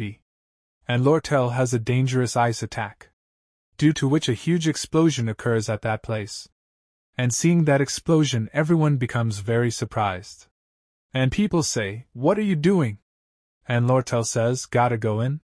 At the same time she is thinking, come to think of it, during the joint combat training, I blew up Nail Hall's ceiling with forbidden intermediate rank magic. So that's why he left this to me, huh? You're an amusing guy, Ed Roth-Taylor. Anyway, the entry path is all set. Now what's left is... Then we see Clebius, who is running away from the Tarkan, shouting, Lortel! Ed! Know that I will kill you! I'm not going to let this slide. And Lortel is saying, even if the plan is successful and the raid party makes it inside without encountering Tarkan, Clebius and I will still have to deal with Tarkan since it'll run around. Going against Tarkan in the student plaza means there's no escape. You want him to die. He can't run away. The only way is to apprehend it. Because of his shell, no attacks would work anyway. Didn't you see during practice? I already lost to him once. Not to mention, not a single raid party member could even lay a scratch on him. We can use this to deal with his shell. Just get ready by gathering mana. What's that? Lortel was right. Without elemental slash, there's no one in the raid party who can break through Tarkan's shell. And Lortel attacks the Tarkan. And Ed Rothtailor comes running forward, and he is saying, what we need is overwhelming firepower. And we see that Lucy is sleeping in front of Ed Rothtailor. And Ed Rothtailor is saying, there are very few people who attempt to clear all of the additional achievement conditions, but I've done this countless times. Then Ed Rothtailor lifts Lucy on his shoulders. And he's wondering, how the hell is she napping in the middle of all this? Also, how is this a damn nap? Lucy had nowhere to sleep because the shelter had been destroyed. So she went to the rooftop, where she usually naps. To be exact, she was sleeping until now because she had to be excluded from the storyline. Janica wasn't in good shape. Belle Maya was irritated because of that. So Lucy runs away, uses up all her magic, and falls asleep. Though, it was probably a tool in the game to exclude this overpowered person from the scenario. And then Lucy's eyes open. She smells something, and she's like, beef jerky. I smell beef jerky, and Ed Rothtailor has taken out beef jerky. Then Ed Rothtailor puts beef jerky in Lucy's mouth. And Ed Rothtailor is ready to throw Lucy away. And he is saying, right now, she doesn't have the privilege of being picky right now. The target's the flaming fire lizard. Will I get the distance right? There's no need to worry. I did this a lot in the military. And Ed Rothtailor throws Lucy towards the Tarkan. And he is saying to everyone, get down. And the Tarkan is about to attack, and Lucy is moving forward very fast. And tears are falling from his eyes, and Ed Rothtailor is watching all these things from a distance. And then a thunderbolt falls from the sky, which hits Lucy. And there is a very bright light at that place, seeing which Ed Rothtailor gets surprised. And Lortel would have created a barrier. And because of that power, Ed Rothtailor starts facing problems. But he is saying, in some ways, this is the most important moment of all. Tarkan is a high-rank fire spirit with a tough shell, disallowing us to apprehend him even if we were all to rush towards him together. But after getting hit by Lucy's high-rank magic, even that tough shell is shattering. Now, even our attacks can deal damage to him. Naturally, there'll be a lot of EXP left behind when he's eliminated. Now that I've come all the way here, I'll take what I can as well. But the last hit is mine. Next, we are shown Janica's memory. And her mother is telling Janica, I'm so proud of you, my lovely daughter, Janica. And many people are saying to Janica, I'm so proud to be your friend, Janica. You're the hope of the sophomores. Only you showcase proper skills during this joint combat exercise. Of course, I can trust Janica to take care of it. Without you, my second year would have truly been the worst. We're fortunate to have at least you here, Janica. And in the present time Janica is thinking, everyone's here, huh? Right, I should greet them with a smile as always. And Janica says welcome to all of them. And we see that a monster has changed Janik. And that monster stands above the magic circle. And Ed Rothtailor is thinking, the nail hall. Did they start on Janica's side? I'm sure the scenario will end by the break of dawn. Fortunately, I'm not too late either. Then Ed Rothtailor asks Lortel, where's Lucy? And Lortel tells, she's somewhere nearby, rolling around in a corner. And Ed Rothtailor says, it would have been great if she'd finished things off till the end. And Lortel says, I'm not sure if she has the energy left to do that. Whatever, let's put an end to this ourselves. We were planning to do that as well, but I used all of my magic to propel 2 chasing ice spears at him, but he's still holding out. That's one resilient son of a gun, and Ed Rothtailor says, we've gotta slash his throat. Your ice magic isn't a great fit for precise cuts, so I'll do it. And Lortel is saying, Senior, you're also from the FAC Altai of Magic. It might be better for Clebius, who carries a blade, to do it. But will he be able to do it? And Ed Rothtailor says, no, I'll take responsibility and end this, so stop that monster from moving just this once. I'm betting on you with my life on the line, so do it properly, yeah? And after listening to Ed Rothtaylor, Lortel says things like, "I'll take responsibility so you do it." And, "I'm betting on you with my life on the line." It's really easy for you to say stuff like that. In reality, it's just a blind gamble. And Ed Rothtaylor says it's not a gamble. "I mean, the price of one's life isn't cheap at all. This is an investment." And hearing this, Lortel starts smiling and she says, "Investment, you say? That's my area of expertise. I like you more than that princess who's acting like a monarch all because she's of the royal bloodline. You put your life on the line for me, so I'll put mine on the line for you too. Here I go." Then Ed Rothtaylor moves forward towards the Tarkan, and Clebius is very tired now, and he is saying, "Whatever. I can't do this anymore." And Ed Rothtaylor is saying, "This guy and I are both at the end of our ropes. Despite that, T understand Clebius, who's completely friend." And Ed Rothtaylor goes closer to the Tarkan to attack, and he is saying, "Not yet.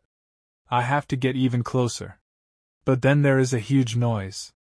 And a huge hand starts coming out from the sky, seeing which everyone gets surprised. And Ed Rothtaylor is thinking that's Glaskin's right-hand man. That means Taylor's party must have entered the last phase, right? That means things are going well as expected, but the timing isn't good. Such a scene would catch anyone's eye. But even in the midst of such a major upheaval, Lortel doesn't make any mistakes. The same goes for me as well, because I've cast this spell hundreds and thousands of times. Wind Blade. And Ed Rothtaylor cuts off the Tarkan's head, due to which the Tarkan is killed. And Ed Rothtaylor starts getting notifications from the system, and the system tells, "You have taken down the high-rank fire spirit, Tarkan. Spirit magic, your spirit connection proficiency has increased. Spirit magic, your spirit understanding proficiency has increased. Spirit magic, your spirit connection proficiency has increased.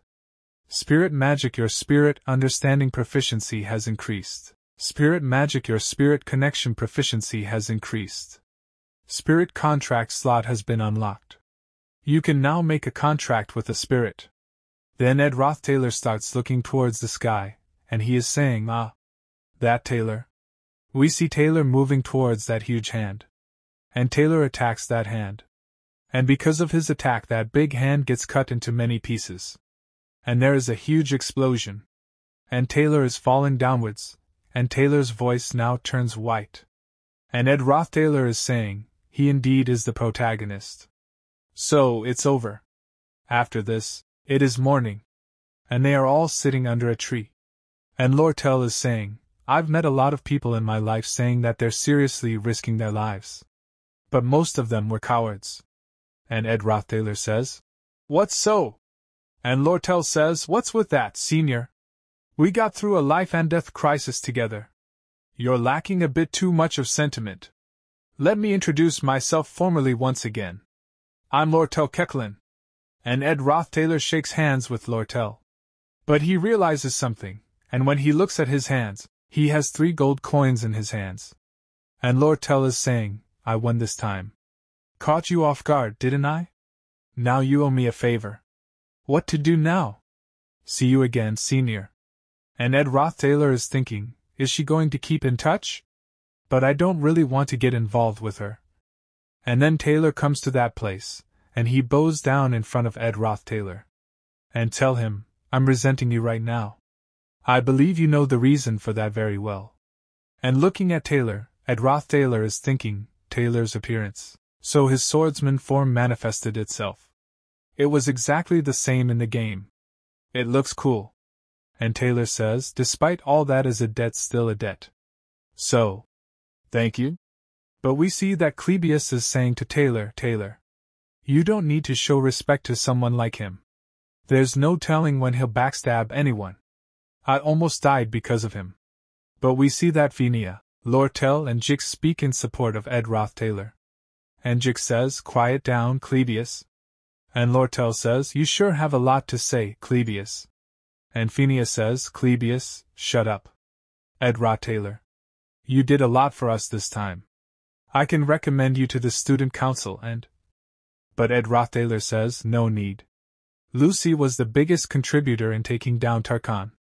Taylor also slayed Philosopher and Glaskin, so please focus on that. Then a girl says, "Oh my, you're tossing the credit away. It's no secret that Lucy and Taylor did a great job. We're talking about things besides that. Or are you embarrassed?" But Jix come in front of that girl, and he says to her, he's a senior. Show respect, Elvira.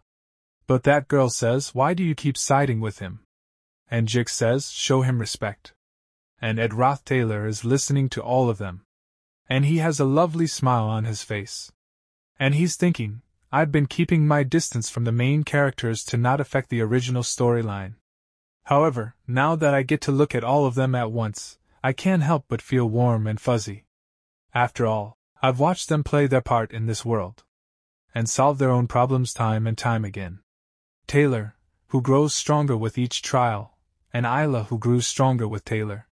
Phinia, who embraces her destiny as a monarch, and slowly becomes an adult. Jix, who finds his own path in the midst of civilization.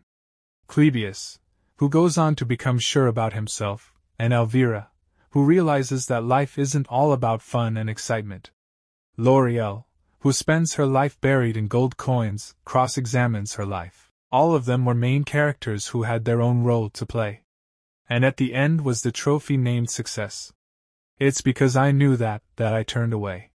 Then he starts going inside that broken school, and as he goes further, there is a box in front of him. And Ed Roth Taylor goes ahead and opens that box, and he is saying, because no matter how I thought about two, something felt off. I had to come here. To shine light on the success of the protagonist, someone had to stay backstage. And Jenica is smiling from inside that box. This part begins. And we see Janica, who is sitting inside the box and smiling. And seeing her, E.D. Roth Taylor starts remembering some things that he had said to Lortel. He said, come to think of it, why did Janica go berserk? And Lortel had said, I think I have an idea. I once happened to see Janica's room, you see. And E.D. Roth Taylor is thinking, each and everything in there was a beautiful symbol of sincerity and gratitude. But there wasn't even any space to open a book on that huge desk. The post-its pasted on her wall weighed down her shoulders like rocks. The solution to it all was way too simple. She simply had to take off the post-its on the wall and keep the countless gifts on her desk in some corner of her room. But Janica's misery came from her inability to do that like a main character in a fairy tale. She was obsessed with the fact that she had to honor all the goodwill and sincerity she received from the world with utmost diligence. There's no need to explain how reckless that was. Philosopher exploited that darkness. Janica going berserk was to be expected. However, why did it happen a month earlier than it was supposed to? Joint combat training originally, the hero of that scenario was Taylor, but since Lucy sent him flying in one blow, all the students became Janica's fans. Marilda and Lucy's contract was the reason Taylor got blown away in one attack. Lucy was able to form that contract because she frequently visited the forest in the north, since it contained the perfect place to nap, and the person who built that perfect place for napping was a certain character who was supposed to have left when the first act started. Then Janica laughingly says to E.D. Roth Taylor, I think I get why Lucy naps here. It's so cozy. I didn't expect you to find me so easily, though. I think the others forgot about me amidst the whole chaos. Kinda hurts. After wreaking havoc on such a magnificent stage for everyone to see. I'm in the back seat now, that's it all over? I thought they'd look for me, saying, Where's Janica? Says the person who was hiding so one would find her. I can't really argue with that. I didn't expect you to find me right away. I wanted to just stay inside there a bit more. And E.D. Roth Taylor asked Janica, why?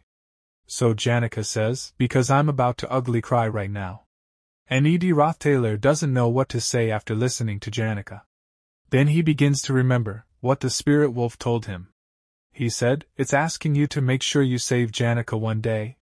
And E.D. Roth Taylor starts remembering that wolf's message. It feels as though he asked me to save Janica from falling into a situation like this one. But that can't be. I'm the only one who knows the future. He must have thought that while everyone gave Janica attention and pressure, in fact, be someone Janica can rely on. In the end, Janica failed. She tried forming a contract with a high-ranking spirit, but her haste during the summoning ritual made her fall prey to the spirit of darkness, destroying the faculty building in the process. She studied and trained in magic till late at night every day. She always smiled at her family, friends, and teachers who genuinely cheered her on, but while seemingly living up to everyone's expectations, she must have had a really hard time in private. Since that process itself was so beautiful, paradoxically enough, the failure itself was also beautiful. I can't tell how comforting these words would be to her. And E.D. Roththaler says to Janica, "Hey, Janica. You've worked hard." And E.D. Roththaler is thinking, atop the stage, the parade of the proud main characters takes place, and applauses of price come rolling in. On the other hand, behind the stage, it's dark and quiet. The first act's villain exits the stage right as the main characters move forward, and then tears start falling from Janica's eyes. She starts crying. And E.D. Roththaler is saying, "I've witnessed the completion of the first act countless times. But it is only now." And as soon as E.D. Roththaler looks up, he gets very surprised. Because many spirits start coming around Janica. And E.D. Roththaler looks at them and says, "I couldn't see them before. That I feel like I've properly seen it to the end." Then E.D. Roththaler starts getting notifications through the system. Spirit Magic Spirit, Connection Level 10. Spirit Magic Spirit Understanding Level 10. Low Rank Fire Spirit Elgo is interested in you. Low Rank Wind Spirit Driss is interested in you. High Rank Wind Spirit Marilda is showing extreme interest in you. After this, 0 days have passed since the end of Janica's disciplinary committee trial. Janica acknowledged all her mistakes, and testified that she would willingly accept her punishment. However, during the first trial, all of Janica's professors and friends expressed utmost support. During the second trial, Phineas said that she wouldn't be trialed for the attempted murder of royalty. She testified that Janica, overpowered by Velocipher, didn't do that intentionally. Lortel came forward to address the loss incurred. Elb Merchant Association completely compensated the funds for restoration without asking for anything in return. Though they did add a conditional clause in the contract to reduce the custom fees on the school supplies that they distribute to half. In any case, the outcome of all this was the removal of any benefits given to yearly top students, the taking back of all prizes and decorations of glory, and disqualification from entering the Ophilis Hall from next semester. Probation for 10 days, suspension for 20 days. It felt like they just shot a heart-touching montage in a coming-of-age drama. After this, 2 girls are talking. And one of the girls says, "But Janica's shoulders seem droopier than usual. She must be under a lot of stress. In that case, we gotta step up, huh? And those people are having tea party together." And a girl is saying, "Don't even hint at the Glaskin incident. Don't do anything that might bother her. Don't you ever ask her about how she feels and stuff. Make sure you keep the conversation strictly about personal affairs." That's it for the simulation. Are you ready, Anis? Now come on. Janica. And Janica says to both of them, liking and loving someone. Why do you think there's such a difference between the two? Both of them are surprised to hear Janica's words and they say, "Why would you suddenly mention something like that?" So Janica says, "This is about me, friend. That friend had a dream, you see." Then Janica starts thinking that she is sitting in one place, and she is very happy. And then someone calls her name, and when she looks back, she sees that E.D. Roththaler has come sitting on a horse. And he is looking at her with great love. Then Janica goes to him, and makes E.D. Roththaler wear the flower crown. And tells him, "I prepared this for you, Ed." And they both have a lot of fun together. Janica is thinking about all this. And she is saying to both those girls, that same dream over and over. And my friends, I mean.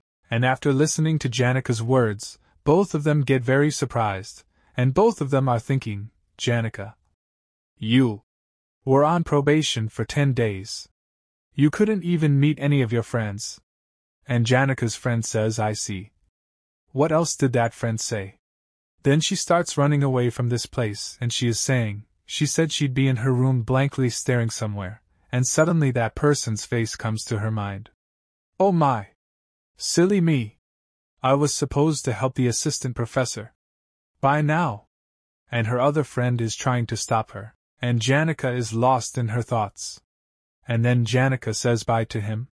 And her other friend is thinking, I need to approach this slowly and carefully to avoid hurting Janica's extremely delicate heart.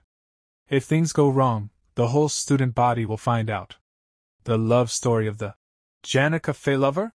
I can't believe this.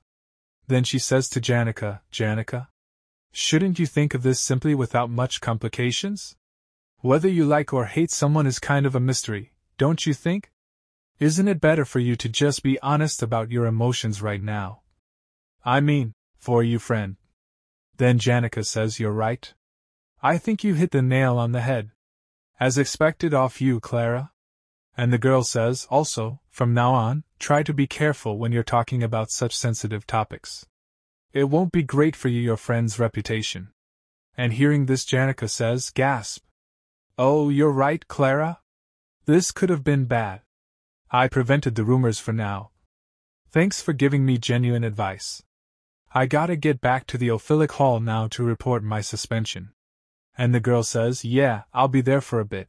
I have to sort out my thoughts. Then she says goodbye to Janica. But that is very disappointing. After this we see E.D. Roth Taylor. Who is thinking? Before this, I relentlessly saved money, but thanks to Phenia's petition, I was waived from next semester's fees. And with the gold coins I got, I bought a few tools. And as he goes ahead, he sees Janica. And looking at her he is thinking, I avoided her all this time, but now that the first act where Janica was the main character is over now. Then E.D. Roth Taylor says to Janica, hello, Janica. I guess your probation is over now, huh? And E.D. Roth Taylor is thinking, it'd be good if I take the first step and say hello, right? But as soon as Janica sees E.D. Roth Taylor, she gets scared and hides behind a tree. And she is thinking, be honest about your feelings. But Janica starts running away from that place.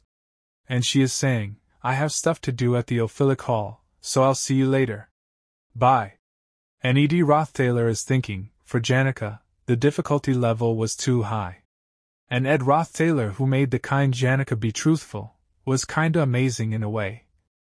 Right, let's not be too clingy. I'm about to be busy too after all. Finally, it's time to make the hut. Day 1. I chose the location to build the hut. I chose a wide area under the shade that didn't stand out too much and started working peacefully.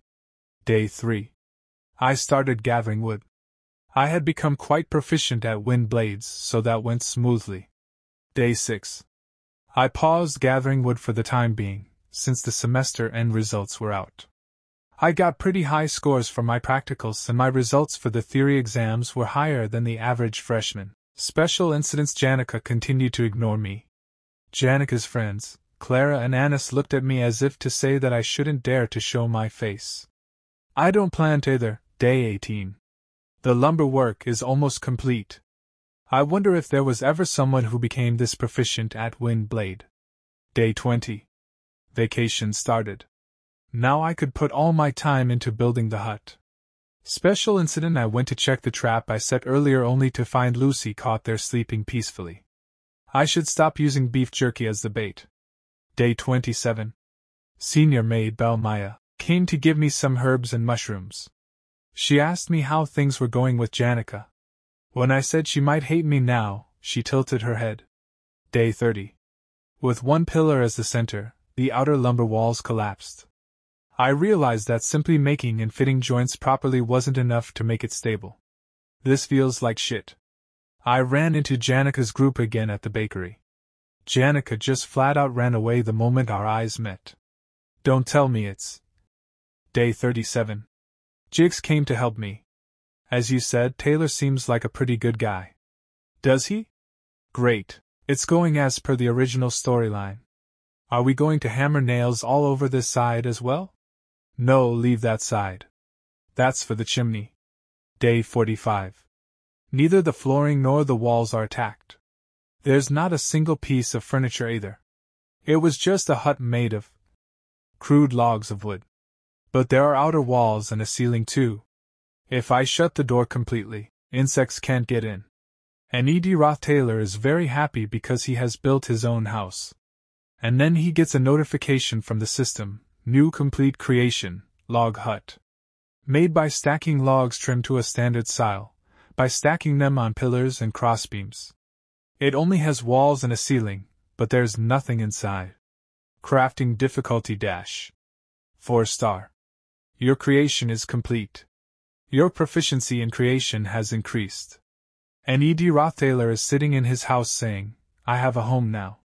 And Janica is secretly looking at E.D. Roth Taylor. And E.D. Roth Taylor is saying, I'm done with the walls, flooring and the fireplace. It'd be good to put up a fence as well. A storage for the firewood and a few other stuff would be great too. And then E.D. Roth Taylor hears the sound of something falling on the roof of his house. Then when he came out of the house and looked at his terrace, he came to know that Lucy was sleeping on top of his terrace. And seeing him, E.D. Roth Taylor says, this isn't a damn nap tower. And then Janica calls E.D. Roth Taylor and says hi to him. And E.D. Roth Taylor is a little surprised to see Janica. And E.D. Roth Taylor asks Janica, how come you're all the way out here? Then we are shown the scene of some time ago, when Belle Maya is combing Janica's hair. And she is saying to Janica, while I was in the forest last time, I went to young Master Ed's campsite and I found the sight there truly shocking. And Janica says, and you mean the hut? Then Belle Maya is asking, how'd you know? So Janica says, I saw it while I was passing by. And Belle Maya says, I see. Anyhow, he said he built it himself, but it was way more remarkable and well built than I expected. I was quite taken aback. After all, I didn't know he was talented at such things. I also wanted to look in there. You know, roam around to take a look, see how firm it is. Janica says, I see. So you're curious about stuff like that too, huh, Belle? And Belle Maya further says, of course, I'm human too. Anyone who saw a hut like that in their way would be curious about who built it, how they did it, and how it is from the inside, wouldn't they? It's an extremely expected and natural phenomenon.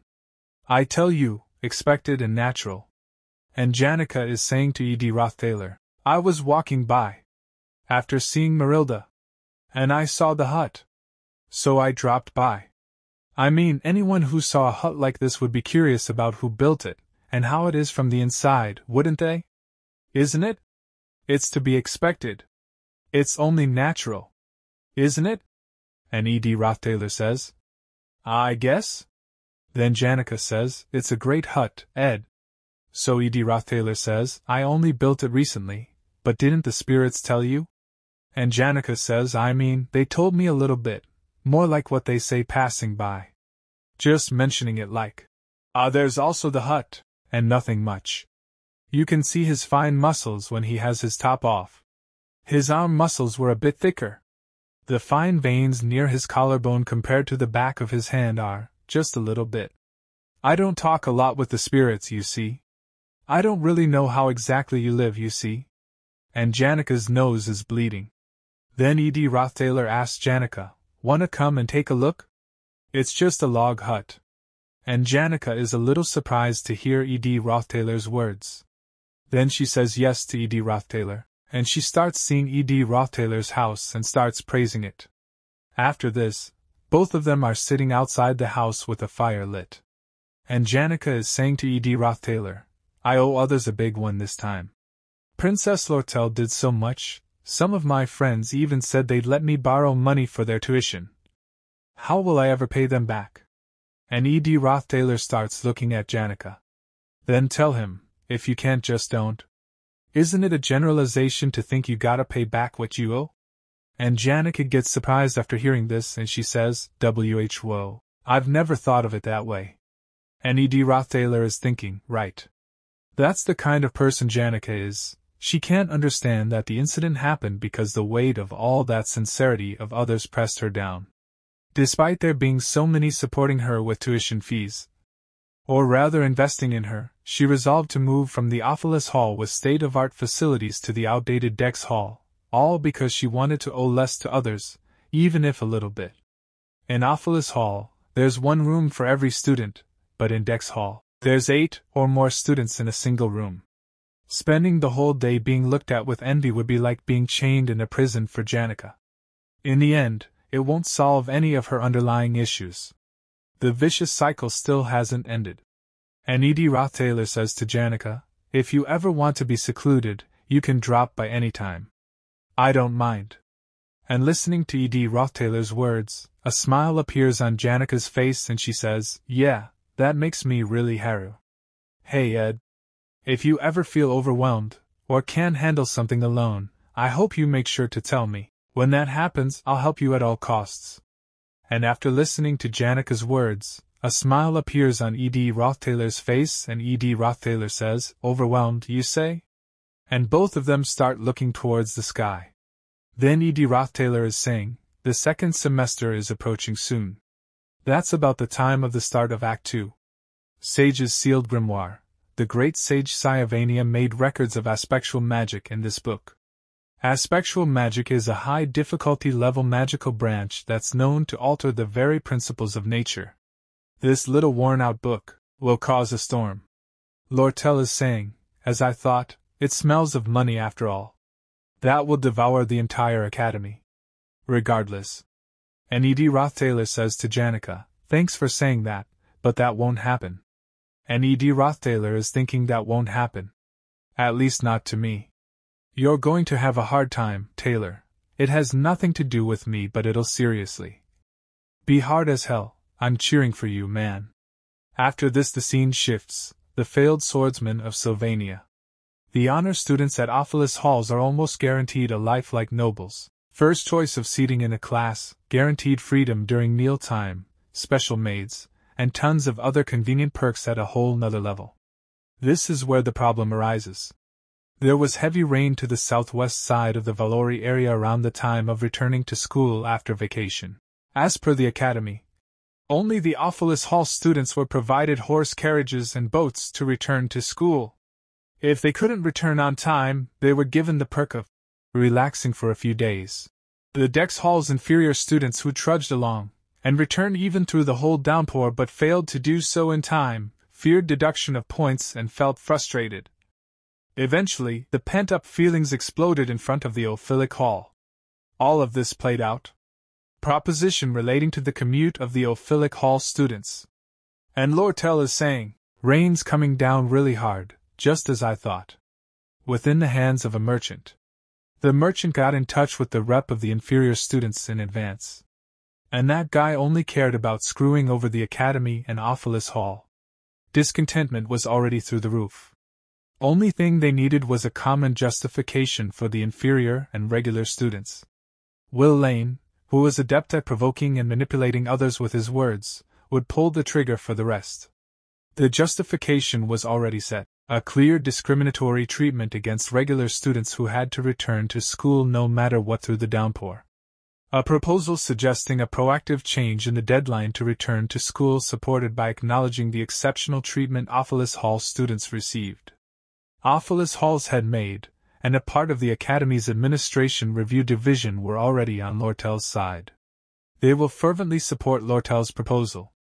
At this point, it didn't matter whether the Academy actually accepts the proposal or not. Just the thought of discussing this as a solution will be sufficient to infuriate the inferior students. They'll amplify the entire controversy into the largest, most vocal issue. Ophelis Hall is adorned with art pieces donated by noble and affluent families. And even the walls, carpets and hardwood furniture were crafted by artisans. The more damaged assets, the better. While they were at it, it'd be best if they completely destroyed part of the Ophelis Hall. The more they run amok, the more of a critical hit it'll be to the finances of the Academy that's already in a predicament due to the Glaskin incident. And as the negotiations for the Sage's Sealed Grimoire were currently underway, it granted the Elp Merchant Association a distinct advantage. The Sage's Sealed Grimoire is like the heart of Sylvania, yet people are willing to offer even their own hearts in times of desperation. I wonder when the rain will stop. There isn't a single ray of light in this gloomy sky. It's like the sky I saw in the slums wearing those shabby rags. I can't help but mock myself for feeling relieved. This unbelievably romantic land of learning has way too many lights. The image of me living in utter darkness, covered completely in dirt, is way more vivid to me. The traces of conspiracy on top of my desk are the proof to that. They're traces of a person who has lived a life, never showing the slightest sincerity, and always betraying and suspecting others. While desperately struggling to survive, this is what I turned into. But that doesn't change the essence of my filthy self. So I frantically look for my own kind. Even in Sylvania, where full of bright and radiating people reside, there must be someone among them who would acknowledge the disgusting life of a gutter rat covered in filth. The endless lookout for my kind never stopped despite the vain hope in my heart. How lonely, because one's true self never changes. To make it through the miserable reality, Lortel always took the same stance. Lortel was the dark curtain that covered the gloomy reality behind the stage at all times. The audience called her Black Veil. Then the students are shouting and saying, "We can't take this treatment anymore. This is the land of learning. At least guarantee us equality in grades." In the original storyline, the Ophelis Hall occupation incident is a story of how the main character stops the inferior students who we provoked against Lortel. There are middle bosses from 1st to 5th floor of Ophelis Hall who interrupt the main character and help the inferior students. The middle boss of the IS floor, Toad the decoy. Toad mocked by Taylor calling him a loser, and got beaten up by Taylor's friends, so he held a grudge against them and was bought off by Lortel. His role was to overpower the rookie maid protecting the 1st floor, open Ophelis Hall's door, and let the students in. Then E.D. Roth Taylor breaks the door and comes out, and everyone is surprised to see him. And those people are saying, "Ophelis Hall's doors are open. Let's go in." A subpar decent treatment. We're not asking for a lot. Just a subpar decent treatment. Let's make our voices heard. The maintenance office is on the 4th floor. Let's take over that floor and make an announcement. Once the students get to the 1st floor, the Act 2 Phase 1 middle boss Tote plays a certain role. The role of stopping the main character and his friends who'd come after them. Then the man says, "So you're the one Lortel bought off." That's right. Originally this role was, yes, I'm the one in charge of checking the 1st floor and being on the lookout. Supposed to be Tote's Ed. Rot Taylor. So why the hell did I become a middle boss?